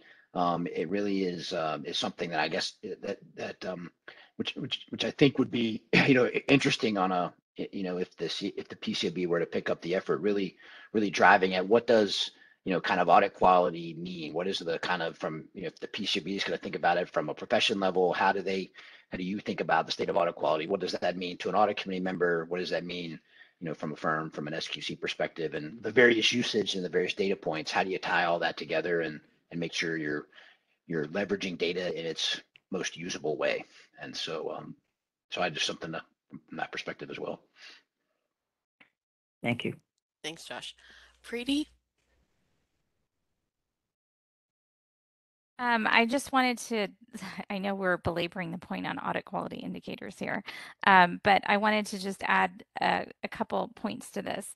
The PCAOB's academic fellowship has engaged with a number of research projects using their data that have studied in part some of the audit quality indicators and show kind of broad-based large sample evidence of which things matter and perhaps in certain cases and so forth.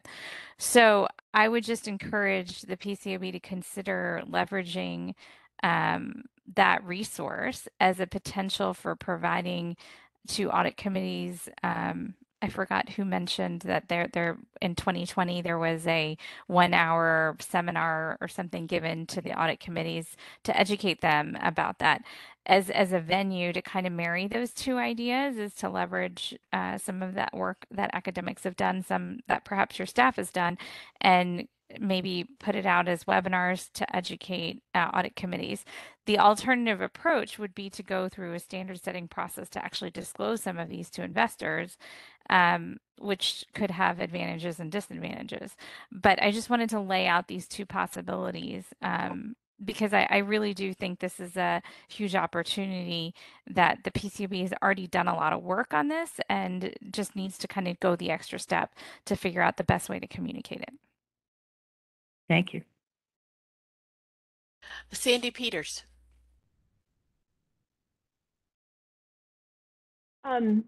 At the risk of continuing the audit quality indicator conversation, I too brought it up at the investor advisory group. And I mentioned at the very beginning that I've worked a lot on what's gone on in the UK recently and the consultation on European audit quality. Well, it's on corporate reporting, but included in it is audit quality. And the challenge I find is that we seem to think that audit quality is this elusive concept that we just can't quite, nail down. But we have quality evaluations in every product in vaccines, right? Before we inject them in our bodies. And it's really a struggle for investors to see why we can't come up with something that's an indicator of audit quality. And as somebody who was an audit partner, I know that there are lots of different factors, but this isn't impossible, right? So I guess my question is, what does it take to move it forward? Certainly, I take on board John's point that audit committees are regulated differently than auditors are regulated. And certainly, I think back in the day when this was discussed, we said we'd be fine with starting with audit committees seeing some of these as they get refined. But then investors need to see these because investors, audit is a credence good, and we can't evaluate the quality of audit. I spent a lot of time in the summer of 2019 thinking about this and responding to the Bryden consultation. And it seems to me that it shouldn't be that way, right? The real challenge with audit is that nobody has all of the information, right? The auditors communicate with the audit committee, the regulator gets to review the work papers, the investors just used to get a blank piece of paper and now get CAMs, which is good, but still we don't get the findings from the CAMs, right? We just get that they were a CAM, yeah? And so the issue is one of why can't we do this, right? Why can't we move this along? There's some things that we think are necessarily important. Audit is, to some people, in pricing, they think it's a commodity, right? So how can a commodity be so qualitative and subjective that we can't actually measure it, the quality of it? So I guess I want to put forth that I think we need to figure out how we move this forward, because I honestly think it's the single most important thing that we need to think about for investors. And certainly starting with audit committees and possibly sharing it with investors, but they need more information. Audit committees have very limited information that they share with investors. All we get is the opinion. We get just the inspection report. How is the consumer evaluating this? How do we move it beyond a credence good is, I guess, my appeal, if you will. Thank you, Sandy. Dane Mott. Sure. Just to tag on to Sandy's comment about it, the bandwagon with the audit quality measures.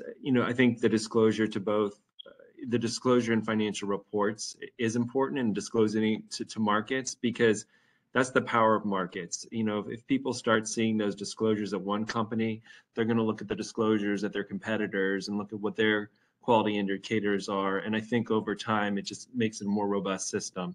The information gets circulated, and if there are holes in some of the quality measures that one company has, but others have it, I think that creates like a unifying force that kind of elevates them, and at least makes other firms, wonder if they should be adopting them. And so this is just to kind of emphasize, I think, the power of disclosure, why it's important, and it brings investors into the process. The audit is a bit of a black box. The CAMs are very boilerplate for the most part. And, if we had these quality measures, I think it would, it give the markets more opportunity to have dialogue and engagement with companies about how they go about these things. Thank you. Oh, last call. Understand that I don't think there are any more hands up. Is that true, Jessica? That's true. Okay, well, With that, I'd just like to wrap up the meeting and thank everyone for the input today. But I do want to take a moment to thank some of my colleagues who I can't even explain how hard they work to pull these meetings together in very short order, a much shorter timeline than we used to have when we had advisory groups. And so thank you, Jessica Watts, Danny Verbeck, and Akiko Upchurch from the Office of External Affairs. Thank you, Kent Bonham, Brandy Boykin, Andrew Gillies, Brian Goodnaw, Will Grofick, and Meredith Mall. And last but not least, thank you, Maya Moselle from ODST for making all the technology work today. We're very lucky to have such a wonderful group of members and support staff, and we're really looking forward to working with you.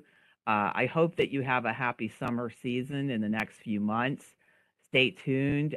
We'll be in touch over the summer with future meeting dates or dates. We'll be in touch with some questions. But please, in the meantime, if you have questions, reach out to us.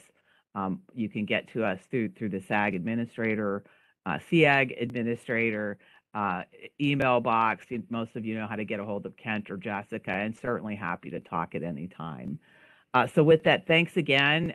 It's been a historical first meeting, and I can't wait for the next one. Have a great summer, everyone.